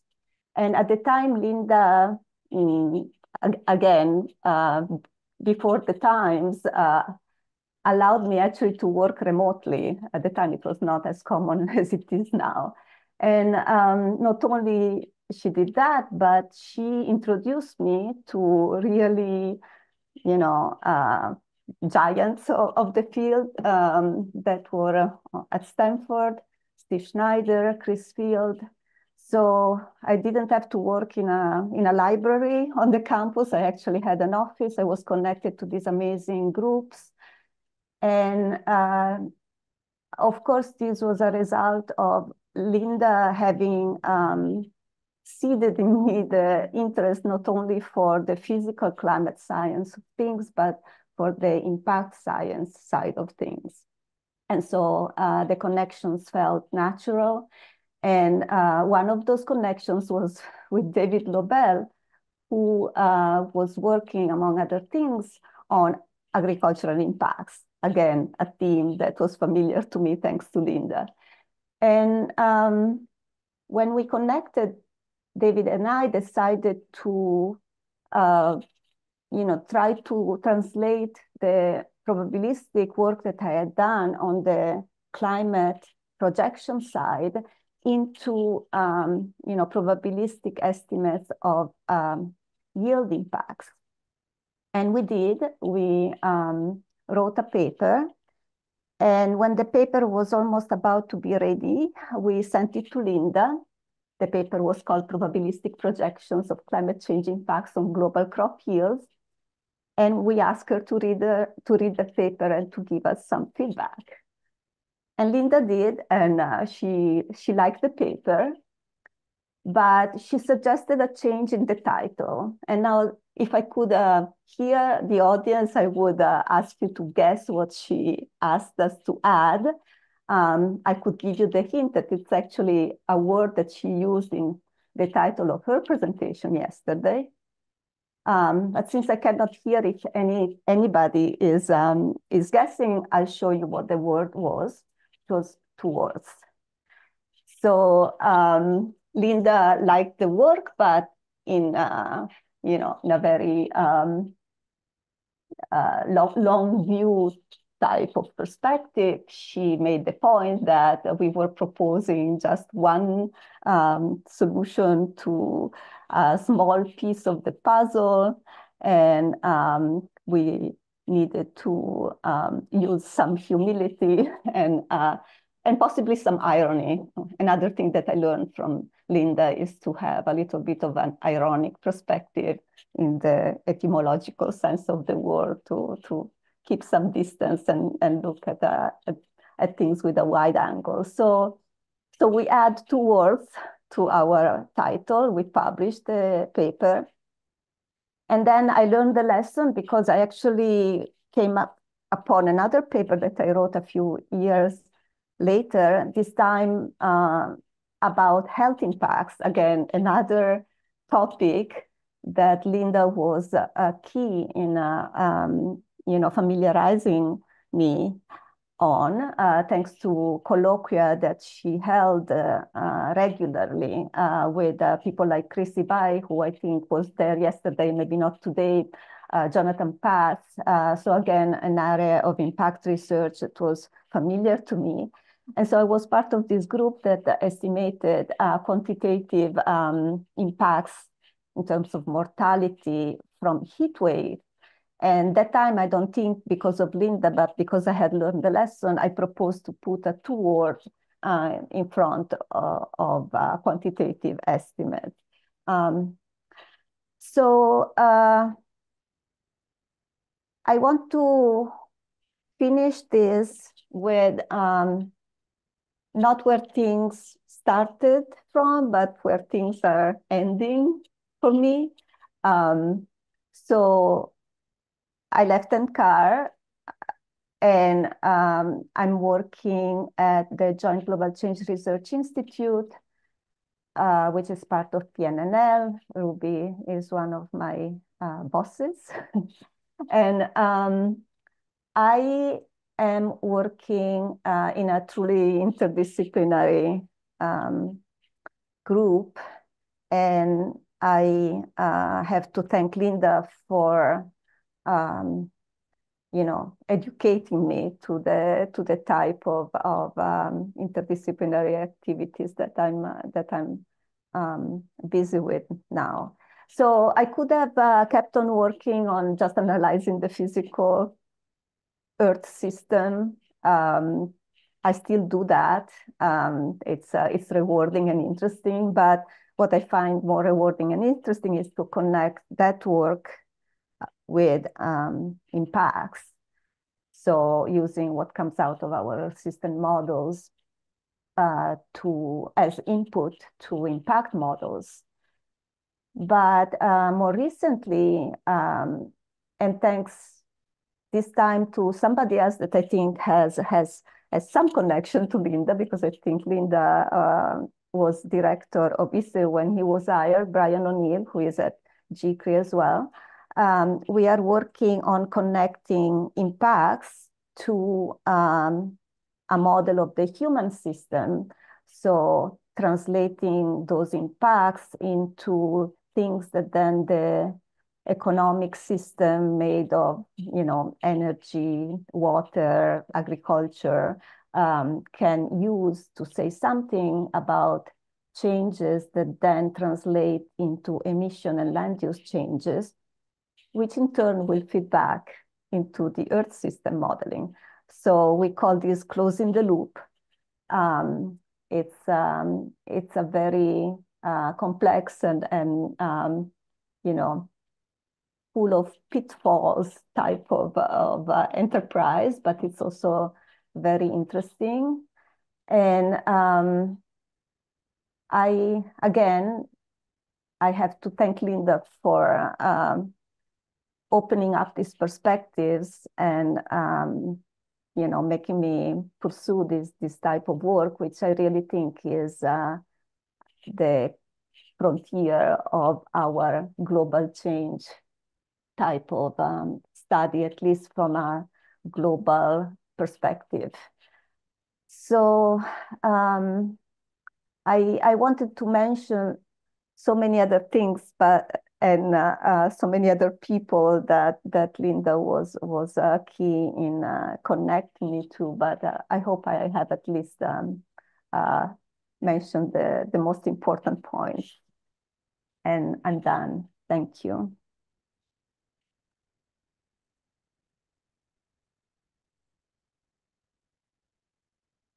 Time for a question or two for Claudia, if anyone has a question.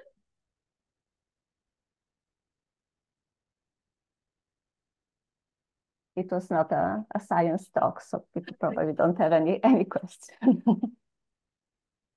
So tell us what you're working on now, like what off the table. What's your next paper? Oh, well, Ruby knows that I'm struggling with flash droughts from the physical climate perspective, and then for these last things that I mentioned, we are trying to represent impacts on agricultural productivity, like I mentioned on the slides, on water availability, on energy demand, like how much people need to heat or cool their homes into GCAM to then look at changes in GCAM's emission pathways. I see cat pictures. Yeah. Yes, Doug. Yeah. So, Claudia, I really enjoyed your talk, and as you know, I'm teaching in an applied math and stat department. If you have the chance to say, like, give a short course to statistics graduate students, what kind of tools would you give them so that they would be able to have a career like yours and be ready to collaborate with that beautiful diagram that you ended with? Well, more than the tools, I really feel like it's the connection to the science community that really made a difference for me. So, the tools you learn and they are not really the key. The key is to have good colleagues and that make you understand what the problem is really about, and what your statistical assumptions can or cannot reflect, and therefore how much the the things that you come up with really address what the characteristics of the problem are. And that, you know, we were lucky to have it at NCAR for a while. And Linda was really, for me, key to that awareness. But of course, you know, there were other statisticians in NCAR like Barb and Rick that were setting the stage for us to be trusted and accepted, which was not as straightforward, right? So it's both ways. It's the statistician being humble and not put the method before the problem, and the scientist being open-minded like Linda was, and trusting not just the individual. I was thinking, you know, it's easy to trust the individual, but I think Linda trusted the category, the statistician's category, and yeah. But I always describe myself as a statistics groupie. Yeah, well, you are. Yes, you demonstrated that. Thank you. Claudia. Bye, Linda. Bye. So in addition to being a statistics groupie, you're also continuing being a mentor to many. So we're going to bring up two more of your mentees. Rachel McCrary and Seth McGinnis are now going to talk to us about Not Where We Expected to Go, a journey of discovery led by Linda Mearns. I'm going to start us out. Ready to put this on?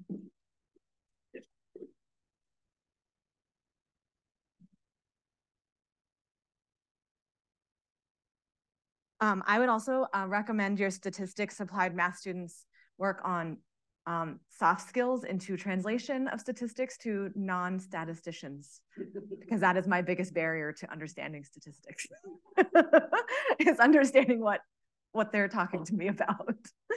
But anyway, so Seth and I put this together because we both worked with Linda most recently. And thankfully, Melissa gave a good introduction to a number of things in her talk. And so I just wanted to start out with, I have this picture of Linda that she shared with us where she's in a wheat field, gave her a wheat field background as our kind of tribute to her. And yeah, so how do I? No, this is not, oh, there, I guess. Okay, why is this? I got it, there we go. Okay. So this is just a little discussion. Like Claudia said, it's hard not to feel like this is a talk about you when you're talking about Linda, but Linda shaped your career. So this is a talk about both of us. So this is scientific highlights and lessons learned with my 11 years of working with Linda. And so these are just some of the funding agencies we've worked with and some of the large scale projects I've participated in with Linda and taking over a little bit of leadership in as Linda has stepped away. And the first thing I'm going to say is just who am I? I mean, just this background of I have a master's and PhD in atmospheric science. I evaluated physical processes in global climate models, mostly drought and tropical convection. I had almost no experience. I had no knowledge of statistical downscaling, bias correction, barely had knowledge of regional climate modeling when she allowed me to join her group, and thought I might be good at statistical downscaling, which didn't end up working out quite that way, but I have a lot of knowledge in that area. So I really came to work with Linda because I always think about this, that I would write these papers about drought, and then the first sentence I would say, drought is important to people, and then people would not be part of the rest of that paper. And I found that to be tiring. What's the point of what I'm doing if no one's going to look at this? And so I wanted to come here and do applied use-inspired science rather than just this theoretical curiosity-driven science. And I would say we've had a blend of those. And so today I'm going to talk about a few key projects with Linda. And I'm glad some people from her undergraduate and graduate career came and talked to her about her, because the first project I was hired on with Linda was to study the impact of climate change on military installations, in which Linda got to travel and talk to military people. And I always thought it was kind of ironic given some of her history. I'm also going to talk about an area of work that Linda basically got me working on that I never thought I would have gone on, which is studying snow in regional climate models in particular. And then also I just have a few comments on the differential credibility analysis that Melissa shared in detail, so I just have one slide on that, nothing too fancy. So to start with, and I don't know if Richard Moss is on the phone, but one of the first 2 projects I was hired on was to basically look at understanding the data needs and decision-making to manage vulnerability over DoD installations to climate change. And this project was funded by the Strategic Environmental Research and Development Program, which is basically part of the DoD, an R&D project for the DoD. And in this project, we were looking at 4 military installations. It involved considerable stakeholder involvement. I thought this was going to be the way my career was going to go from that point forward, as I was going to get to talk to stakeholders in detail at all times. Turns out that's actually incredibly challenging to actually get to have buy-in and funding to do. But it was really fun. It was my first foray into kind of this attempt to do co-production. I wouldn't, so I was very new to that idea, and it was a good eye-opening experience. And so during this, through these interviews with base personnel, which was led primarily by Richard Moss and his team, although I did get to go to a few military bases and wander around Fort Hood and try to, Fort Bragg, and just talk to random people. They just gave us like free reign. It was fun. We learned about certain climate weather hazards that they were concerned about. Heat stress for the ability to do labor outside, severe storms because of what it does to the damage to the infrastructure, including hurricanes, sea level rise and flooding, and then controlled burns for ecosystem management, because on the East Coast, a lot of the public land is owned by the military, and they are required to do a number of things for maintaining ecosystem preservation for certain species. So Linda mentioned this yesterday, and I think this was one of the things, I don't know if this was not the first time you realized this, but really we honed in on installations with past influence and damage from weather extremes were more concerned about climate change and willing to work with us. Those that had never really experienced any significant damage thought they were completely resilient or invulnerable to weather and climate.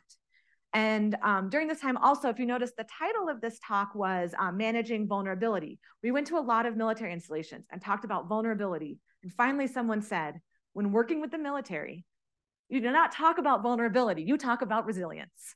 So I think in some ways, if we had framed this as talking about resilience, we may have had a little bit more buy-in from some places. I also had to deal with a lot of climate change deniers. That was also a fun exercise in learning to speak with different people.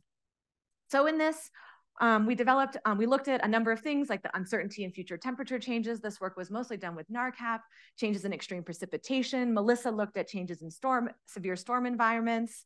And then also, we didn't know going into this project that we would also be doing sea level rise. So we actually worked with Claudia and did a little bit of sea level rise, looking at future changes in inundation potentially for the Naval Academy and Langley Eustis. I also learned at this point that it's a time in which people need numbers in order to make plans, and they were very frustrated that there was no mechanism to get numbers to make plans. This is the engineering perspective on how big should a seawall be. And so we developed this thing called a climate outlook. It's a report. It goes over what is climate change, what are climate models, what is the climate of your region, what should you be worried about. But as part of this, we put a lot of this expert judgment into things, and we also developed our own confidence levels of how confident were we in terms of changes. And that was the first time I ever had to say I was confident in any scientific results of any kind, which was very nerve-wracking because as scientists, we like to talk about all the things we don't know, not all the things we do know. So then stepping on, that was one project, but during this time, there was a lot of waiting and wondering and figuring out data. So one day, Linda says to me, I literally think this was the conversation, hey, Rachel, why don't you take a look at snow and NARCAP while we wait for other projects to get going? And this turned into a research topic that I'm actually extremely passionate about and I hope to be working on for my lifelong career pursuit. And it's resulted in many collaborative publications, including one with Jennifer Jacobs, and kind of just an interest in the complexity of modeling snow and kind of integrating different communities. And so through this work, I came to this from this global modeling perspective where we just evaluate models with the data set, like GPCP is what you do for precip. So I said, cool, I'll download the snow data set, the snow water equivalent data set, and I'll evaluate the models. And this led me into probably over a year of being like, there are no snow observational data sets, or if they are, they're really bad, or what are we supposed to do? And so I created this ensemble of gridded snow water equivalent products.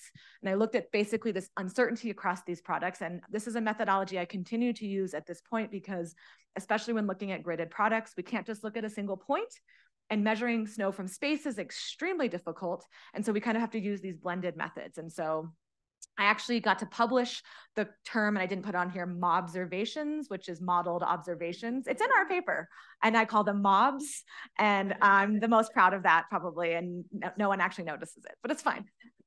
So one of the things that we showed in this was that if you consider the observational uncertainty in SWE and in looking at our model bias, we can really change our perception of how biased these models are.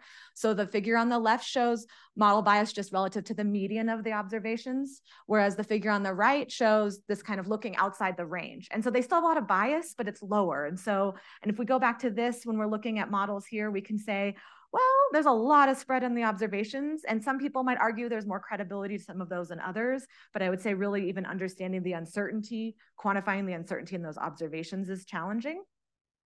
But that's kind of one of the things I've done. The other thing with using NARCAP, with this really unique design that Linda was able to put together, we were able to look at kind of some of the drivers of uncertainty and future change. One of the first things that we saw with NARCAP, the previous result was looking at the NCEP-driven runs, but when we started to look at the GCMs, one of the things that really stood out from looking at this was that, in fact, most of the bias came from the RCM, not the driving GCM when it came to snow. And this, in large part, I believe, basically going through things, has to do with what the land surface model does with elevation and a lot of parameterization options related to surface snow, but then also the fact that like the Canadian model always had this cold bias. And so you're gonna have more snow in that model. Then looking forward into the future change, again, we can see here that a lot of the magnitude and the spatial patterns associated with future change were also driven in large part by that regional climate model, not necessarily the driving GCM. This isn't true for all variables, but when it came to this land surface stuff in these model runs, it really was depending on what happened with the land surface. Again, then moving on, we started to look at the role of model resolution. So the development of NA Cortex, we had both 50-kilometer downscaled simulations and 25-kilometer downscaled simulations. So we could look at what was happening at these scales in terms of multi-model ensemble and uncertainty. And, you know, highlighting things that people kind of know, but really quantifying them, looking at how much we have this reduction in snow loss if we start to increase in resolution because mountains are high enough that we don't have as much loss, at least in terms of total percentage. And also some interesting changes that happen with elevation, especially in the Rockies where it still stays pretty cold, even in a warmer climate. My last slide here, my second last slide here is basically this differential credibility analysis that Melissa talked about. And I just want to clarify that this was actually the second project I was hired to work on, in which we spent a lot of time trying to look at simple comparisons of these methods and trying to figure out a really good framework for doing this. And it, you know, it gets really complicated because you're not really comparing apples to apples. You're looking at a lot of different data sets that are manipulated in different ways. And what are you supposed to do? And I'm really proud that we finally got the whole team involved, not just me. And now Melissa, Seth, Linda, and I have come up with this framework where we finally, after a long time, have this kind of process level analysis that we've been able to distill enough to actually get to some concrete what might be happening in these methods. And so I'm excited to see that. And so I just wanted to share my life lessons learned from Linda Mearns. And some of these you just have to know Linda. But the first part is when making plans, always make sure everyone's on the same page, in the same book, in the same edition. Got to be really distill that down. Lunchtime conversations result in lifelong friendships. Strategic ambiguity can keep you out of a lot of trouble. Co-production is hard, but it's totally worth it. And resilience is the key to a successful scientific career. So thanks. Oh, microphone.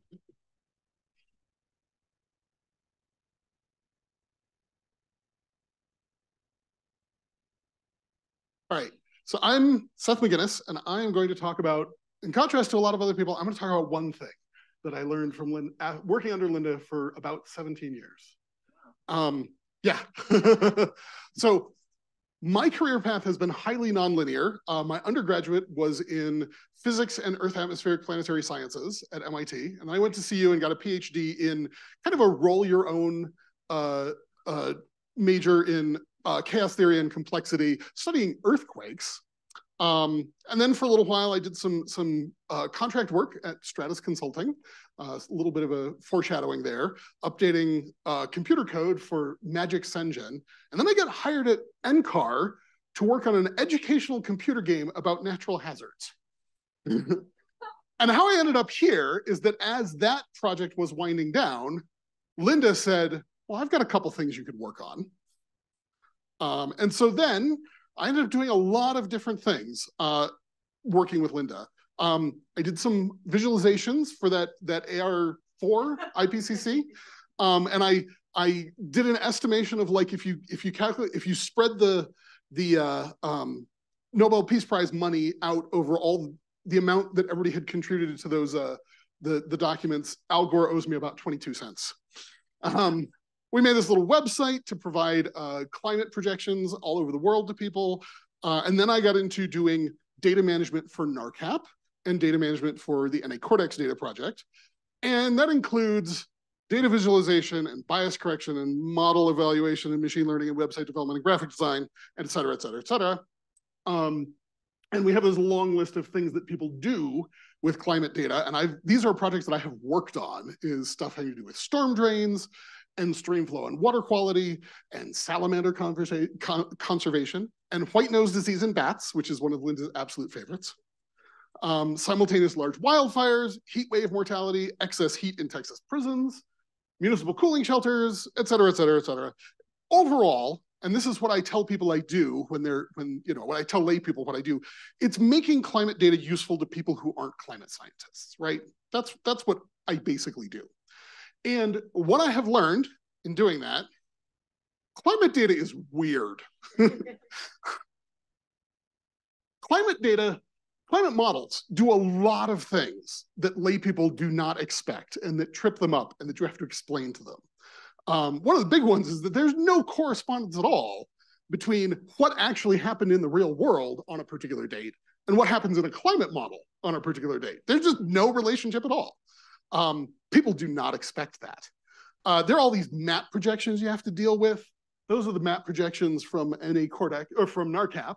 And some of these map projections are very strange. And people either don't know anything about map projections or they do, and then they start asking things like, hey, what datum did you use? And the climate scientists say, what's a datum? Yeah, we have different calendars. We have calendars that don't have leap years in them. We have calendars that have 360 days in every year, which I personally really hate. Bias exists and you have to do things about it. So there's all these things that are like stuff you have to tell people who are going to use this data about when they are non-specialists. And then I started talking to philosophers of science, which is another thing we can credit to Linda or blame Linda for. This is a group of climate scientists, including Lisa Lloyd and Monica Morrison, who's here in the room. This is another one of those, something I never really particularly expected to do, but that went some pretty cool places. And I'm a co-author on a paper in the journal Philosophy of Science. And a couple of years ago, I gave a talk at the Philosophy of Science Association meeting. And what I learned from that is, no, it's even weirder than that. So let's talk about some characteristics of climate data that are kind of weird. First off, and this is just sort of like a baseline thing for the other stuff, climate is aggregated weather, right? Climate is what weather does over the long term. I know the education and outreach folks are fond of saying, climate is your face and weather is the expression on your face, right? Yeah. And basically the thing is, you need a lot of weather data to get climate. You can't get climate from just one day's worth of data. You need a lot of it to get climate data. So the first thing that's weird is that climate data is not climate data are, which is to say data in climate is a mass noun, not a count noun. It's milk, it's not cookies, because we are studying contiguous fields that are varying over time, and we're sampling the values in time and space, right? And so that means that an individual data point kind of really doesn't mean anything at all. Like this is a picture of humidity over North America on a particular day, and any individual pixel there is not really going to tell you anything. You have to look at the whole thing to get something out of it. Individual data points have very little meaning. That's weird. That is not true in a whole lot of fields of science. Our individual data points, who cares? It's only the big picture that sort of starts to come together and mean something. Also weird, there's only one atmosphere, right? We have a singular object of study in our field, and weather systems have global scope. You know, if you care about weather over North America, You have to be concerned about what's happening in Africa with tropical easterly waves and things like that. So everyone who's doing climate is studying the same thing. That's weird. Also, weather happens once and then it's gone. You can't pause it, you can't rewind it, you can't replay it. So all of our observations are precious because also we need a lot of observations and we want them in the past and we can't get those. So we have to hold on to all of the observations we've got. Observations are precious. That's not true in a lot of fields. A lot of fields, you just go get more observations, you know, make some more if you don't have them. Also, weather data is public. Collecting weather data is really simple and it's hard to make it proprietary. You just walk outside and say, is it raining? You know, and if somebody wants to keep their observations proprietary, it's not like I can't be a block down and walk outside and see basically the same weather. You know, you look at the sky, it's hard to keep people from looking at the sky. Also, everybody uses it, right? That's from an app on my phone. You've got an app on your phone that tells you what the weather data is for today. And for climate, we need weather from a lot of different data sources to sort of make this big picture, right? So that means there are strong incentives to share weather and climate data. That is weird. There are a lot of fields where people are very jealous and very possessive about their data sets, and they do not want to share them at all. So we have really strong incentives to share our data. That's unusual. Also, the Earth does not fit into a lab. We can't do bench experiments.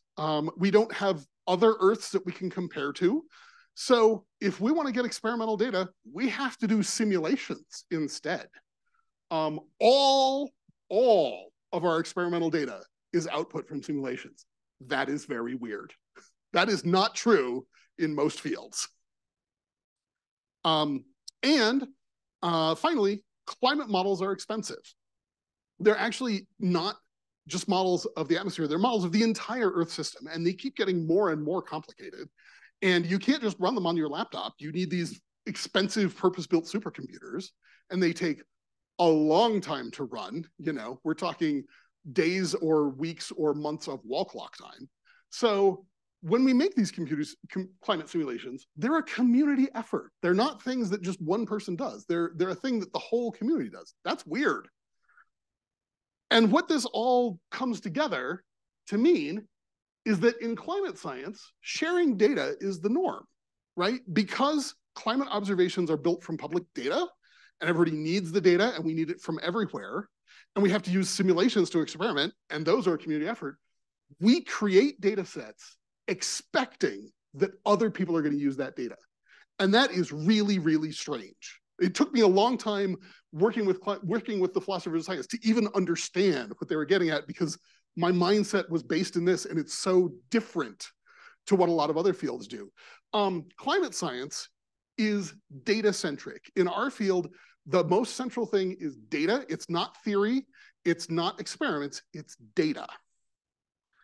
What that means is that data archives drive climate science. So these are the two data archives I've been involved with. NARCAP, if you Google NARCAP on Google Scholar, there are 3,000 plus results. Now, surely, I know some of those are duplicates and things like that, but that is a lot of science that happened because this data archive exists. We also, it was also a data set that pioneered assigning DOIs to data sets here at NCAR before people even knew what DOIs were. And NA-Cortex, it's a similar data set. It was included in the IPCC AR6 Atlas.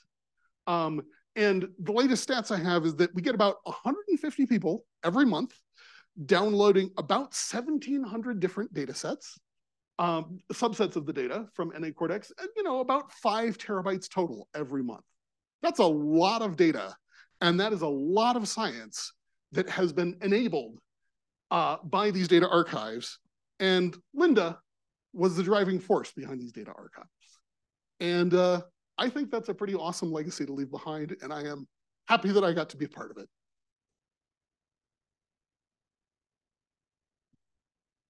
Thanks.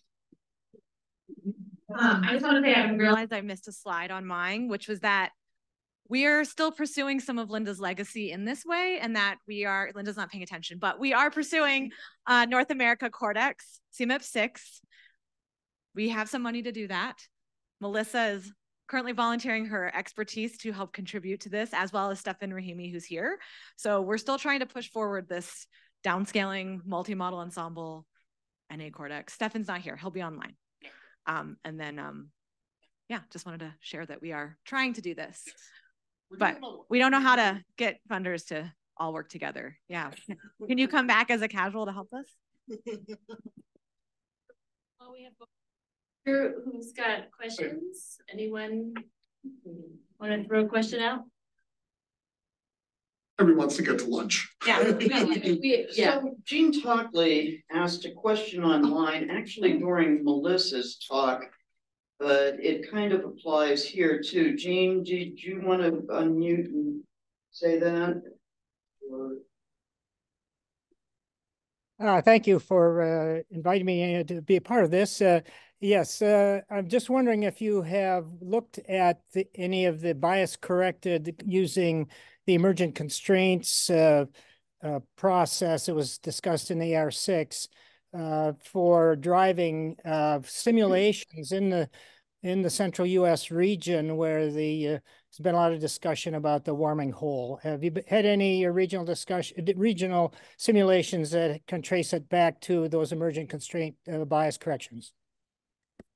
I didn't realize it at the time, but there is some of that. It's not directly in the most recent version of the DCA work, but it is in the Southern Plains work that was just with the dynamical models.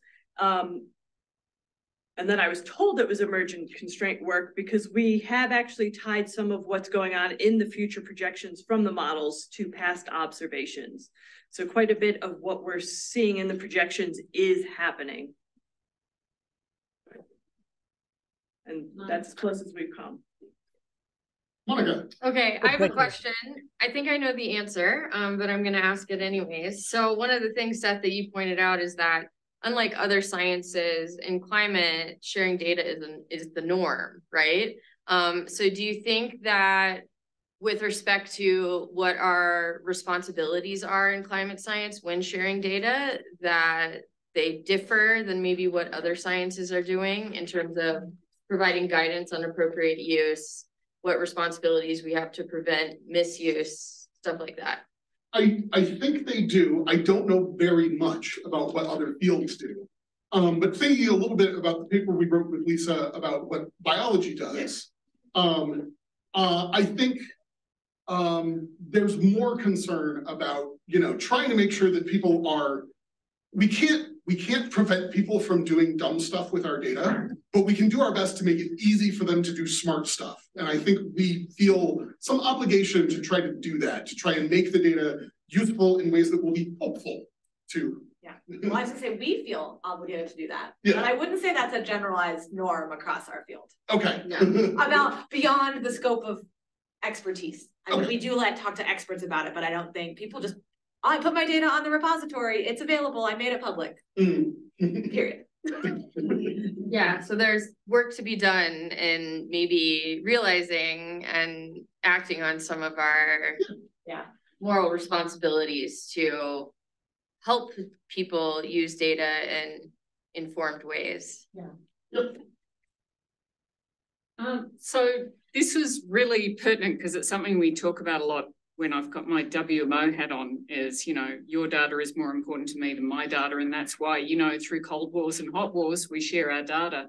But one of the things that we're grappling with now that I'd love to get your viewpoint on, especially Seth, since you've worked in private industry, there's a lot of private data kind of flooding into the system, and every phone is a source of atmospheric observations now of questionable quality, even if you're, confident of the geolocation. And so we're starting to try to think, what are we going to do with this? Because the IBMs of the world are going to use this data. And how do we in the research community kind of inject some positive data hygiene into that? That's an interesting point, and I haven't thought about it much, but I guess I would say off the top of my head, the thing that strikes me as is that it's kind of like NASA satellite data, right? Which is there's the raw stuff that is coming straight from your sources, and you have to do a lot of stages of processing to turn that into something that's sort of generally useful if you're not a specialist in using data from that source. And so I guess maybe what we ought to be as a community thinking about is let's get some people working on taking that raw data and turning it into a product that is useful, and that, you know, people have done things like said, oh, this whole section of data that the geolocating is junk, let's throw those out and things like that. I think that's the thing we're going to have to do. And, you know, probably we might be able to get some of the private industry producers on board with helping with that and making it freely available for scientific research, you know, public use, and getting money off of the private uses of it. I think we also serve a role in flipping that on the other side, is that the organizations are using our data to make kind of like specialized climate change vulnerabilities, assessments change. And I think that there needs to potentially be a better avenue for scientists and data producers to act as stewards of the fidelity of that data and what's happening for those endpoints. Like being this, there's someone creating data, should you be really using it and trusting it? Where do we sit in that? So I'll bring in a slightly different perspective on this. I work mostly in the health sector, and I'm not speaking about you specifically, obviously, but in general, there's been this real lack of interest in the part of climatologists to want to work in the health sector. I get regular phone calls on, I want to get all the health data, to which the answer is you can't. And this is a long conversation on why you can't. And just like, would you like your health data? Just no. Right. They actually don't get that. But eventually I communicate, they're never going to get it unless they collaborate. And that's the end of the conversation. They just will not further collaborate. And so I hear you very much on the collaboration within the field, but reaching out to other fields, it hasn't been working particularly well. And that's another where it's weird. Yeah, I suspect it might be because they say, oh, that's going to be a lot of work. Is there a similar project that might be less work? Or it's about funding. No, Part that's of the true. problem is that we're not really funded sufficiently to do the work across. So we might be maximized in our funding that we want to do this, and you're saying, come work with us, but that's not for free.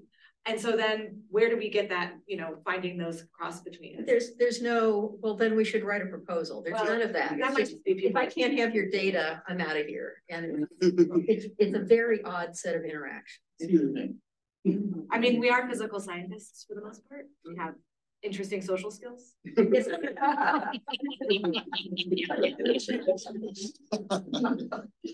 Well, first of all, when you say, well, it's just, this whole thing is amazing. I mean, what can I say? But yours in particular are amazing because, like, you know, we work very close together. This is a question for Rachel about the stakeholders, the military stakeholders. Yeah. And I think one of the problems with that whole project was that it was very much kind of buckshot, like, you know, there was no in-depth work. So for example, let's take the Fort Bragg people who were very, well, thought they were pretty invulnerable. Climate change, as I recall. Do you imagine if we had just been working with them alone over time, that their position would have changed? Or do you think their position was just, that was it, and further talking with them wouldn't have made a difference? So I think that part of the problem, and if Richard Moss is on the phone, he could totally correct me, was that, well, first of all, this program, there's almost no incentive that while they sort of asked us to work with military installations, there's no incentives for the military installations to work with us. So I'm on other projects in which we are supposed to work with installations, and there's no avenue to make that happen unless we just ask nicely and people don't respond. So that's one problem there. The second problem is that I think initially all their conversations were with high-level military personnel. But we finally had a meeting in which the contractors, the civilians who worked on the base, who had the longevity of being on the base, came and talked to us. And that's when we first started to get like this idea of controlled burns in that area and how important it was for them to manage controlled burns, partially because they didn't want smoke coming in to the onto the base when high-level officials were visiting. So they had to manage not only the weather, but the timing of when the weather occurred and people were visiting. So yes, and I actually think they were more closely associated with another project that was doing detailed analysis basically only there. And so yes, I think longevity would have been better. I mean, I think that getting people to talk to us at all is a pretty big challenge that they faced, and we were kind of insulated from that as well. So I will follow up and say also that based on the firework that I've been involved with, where we've been talking to stakeholders over multiple years, it does help to have repeated conversations with the same people over a long time. And one of the things that happens is some people, you have conversations with them, and after a little while you determine, oh, okay, we cannot provide you with anything that you want. So let's not talk anymore because this is not going to go anywhere. But then you find the other people who, you know, they sort of start to say, oh, maybe I could use that. And, you know, but then you have to do the whole process of like, what do you mean when you say the word conservative? Oh, I meant the opposite. I mean, we just had this conversation where I thought, oh, why are we talking to these people? They want data we can't provide. And then when we met, it was like, they just didn't understand. And now they're like, oh, well, maybe we could do something with the data you have. Now that we understand why the data is what we think of that. So that was really fascinating to me. So, should we have lunch? Yeah. So I think there was I was just going to say, when you were talking about some of the military people had experienced weather events, and they were more open.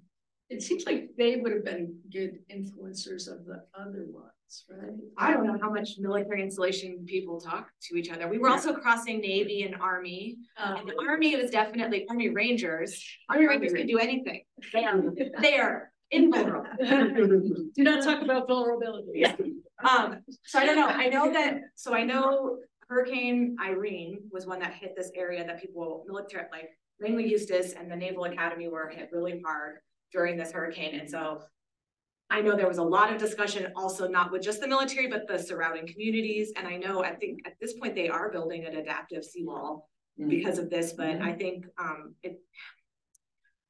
not good at how do you get people to talk to each other? Science. Yeah. Well, on that note, let's talk to each other at lunch. Yeah. So, back at 1:15.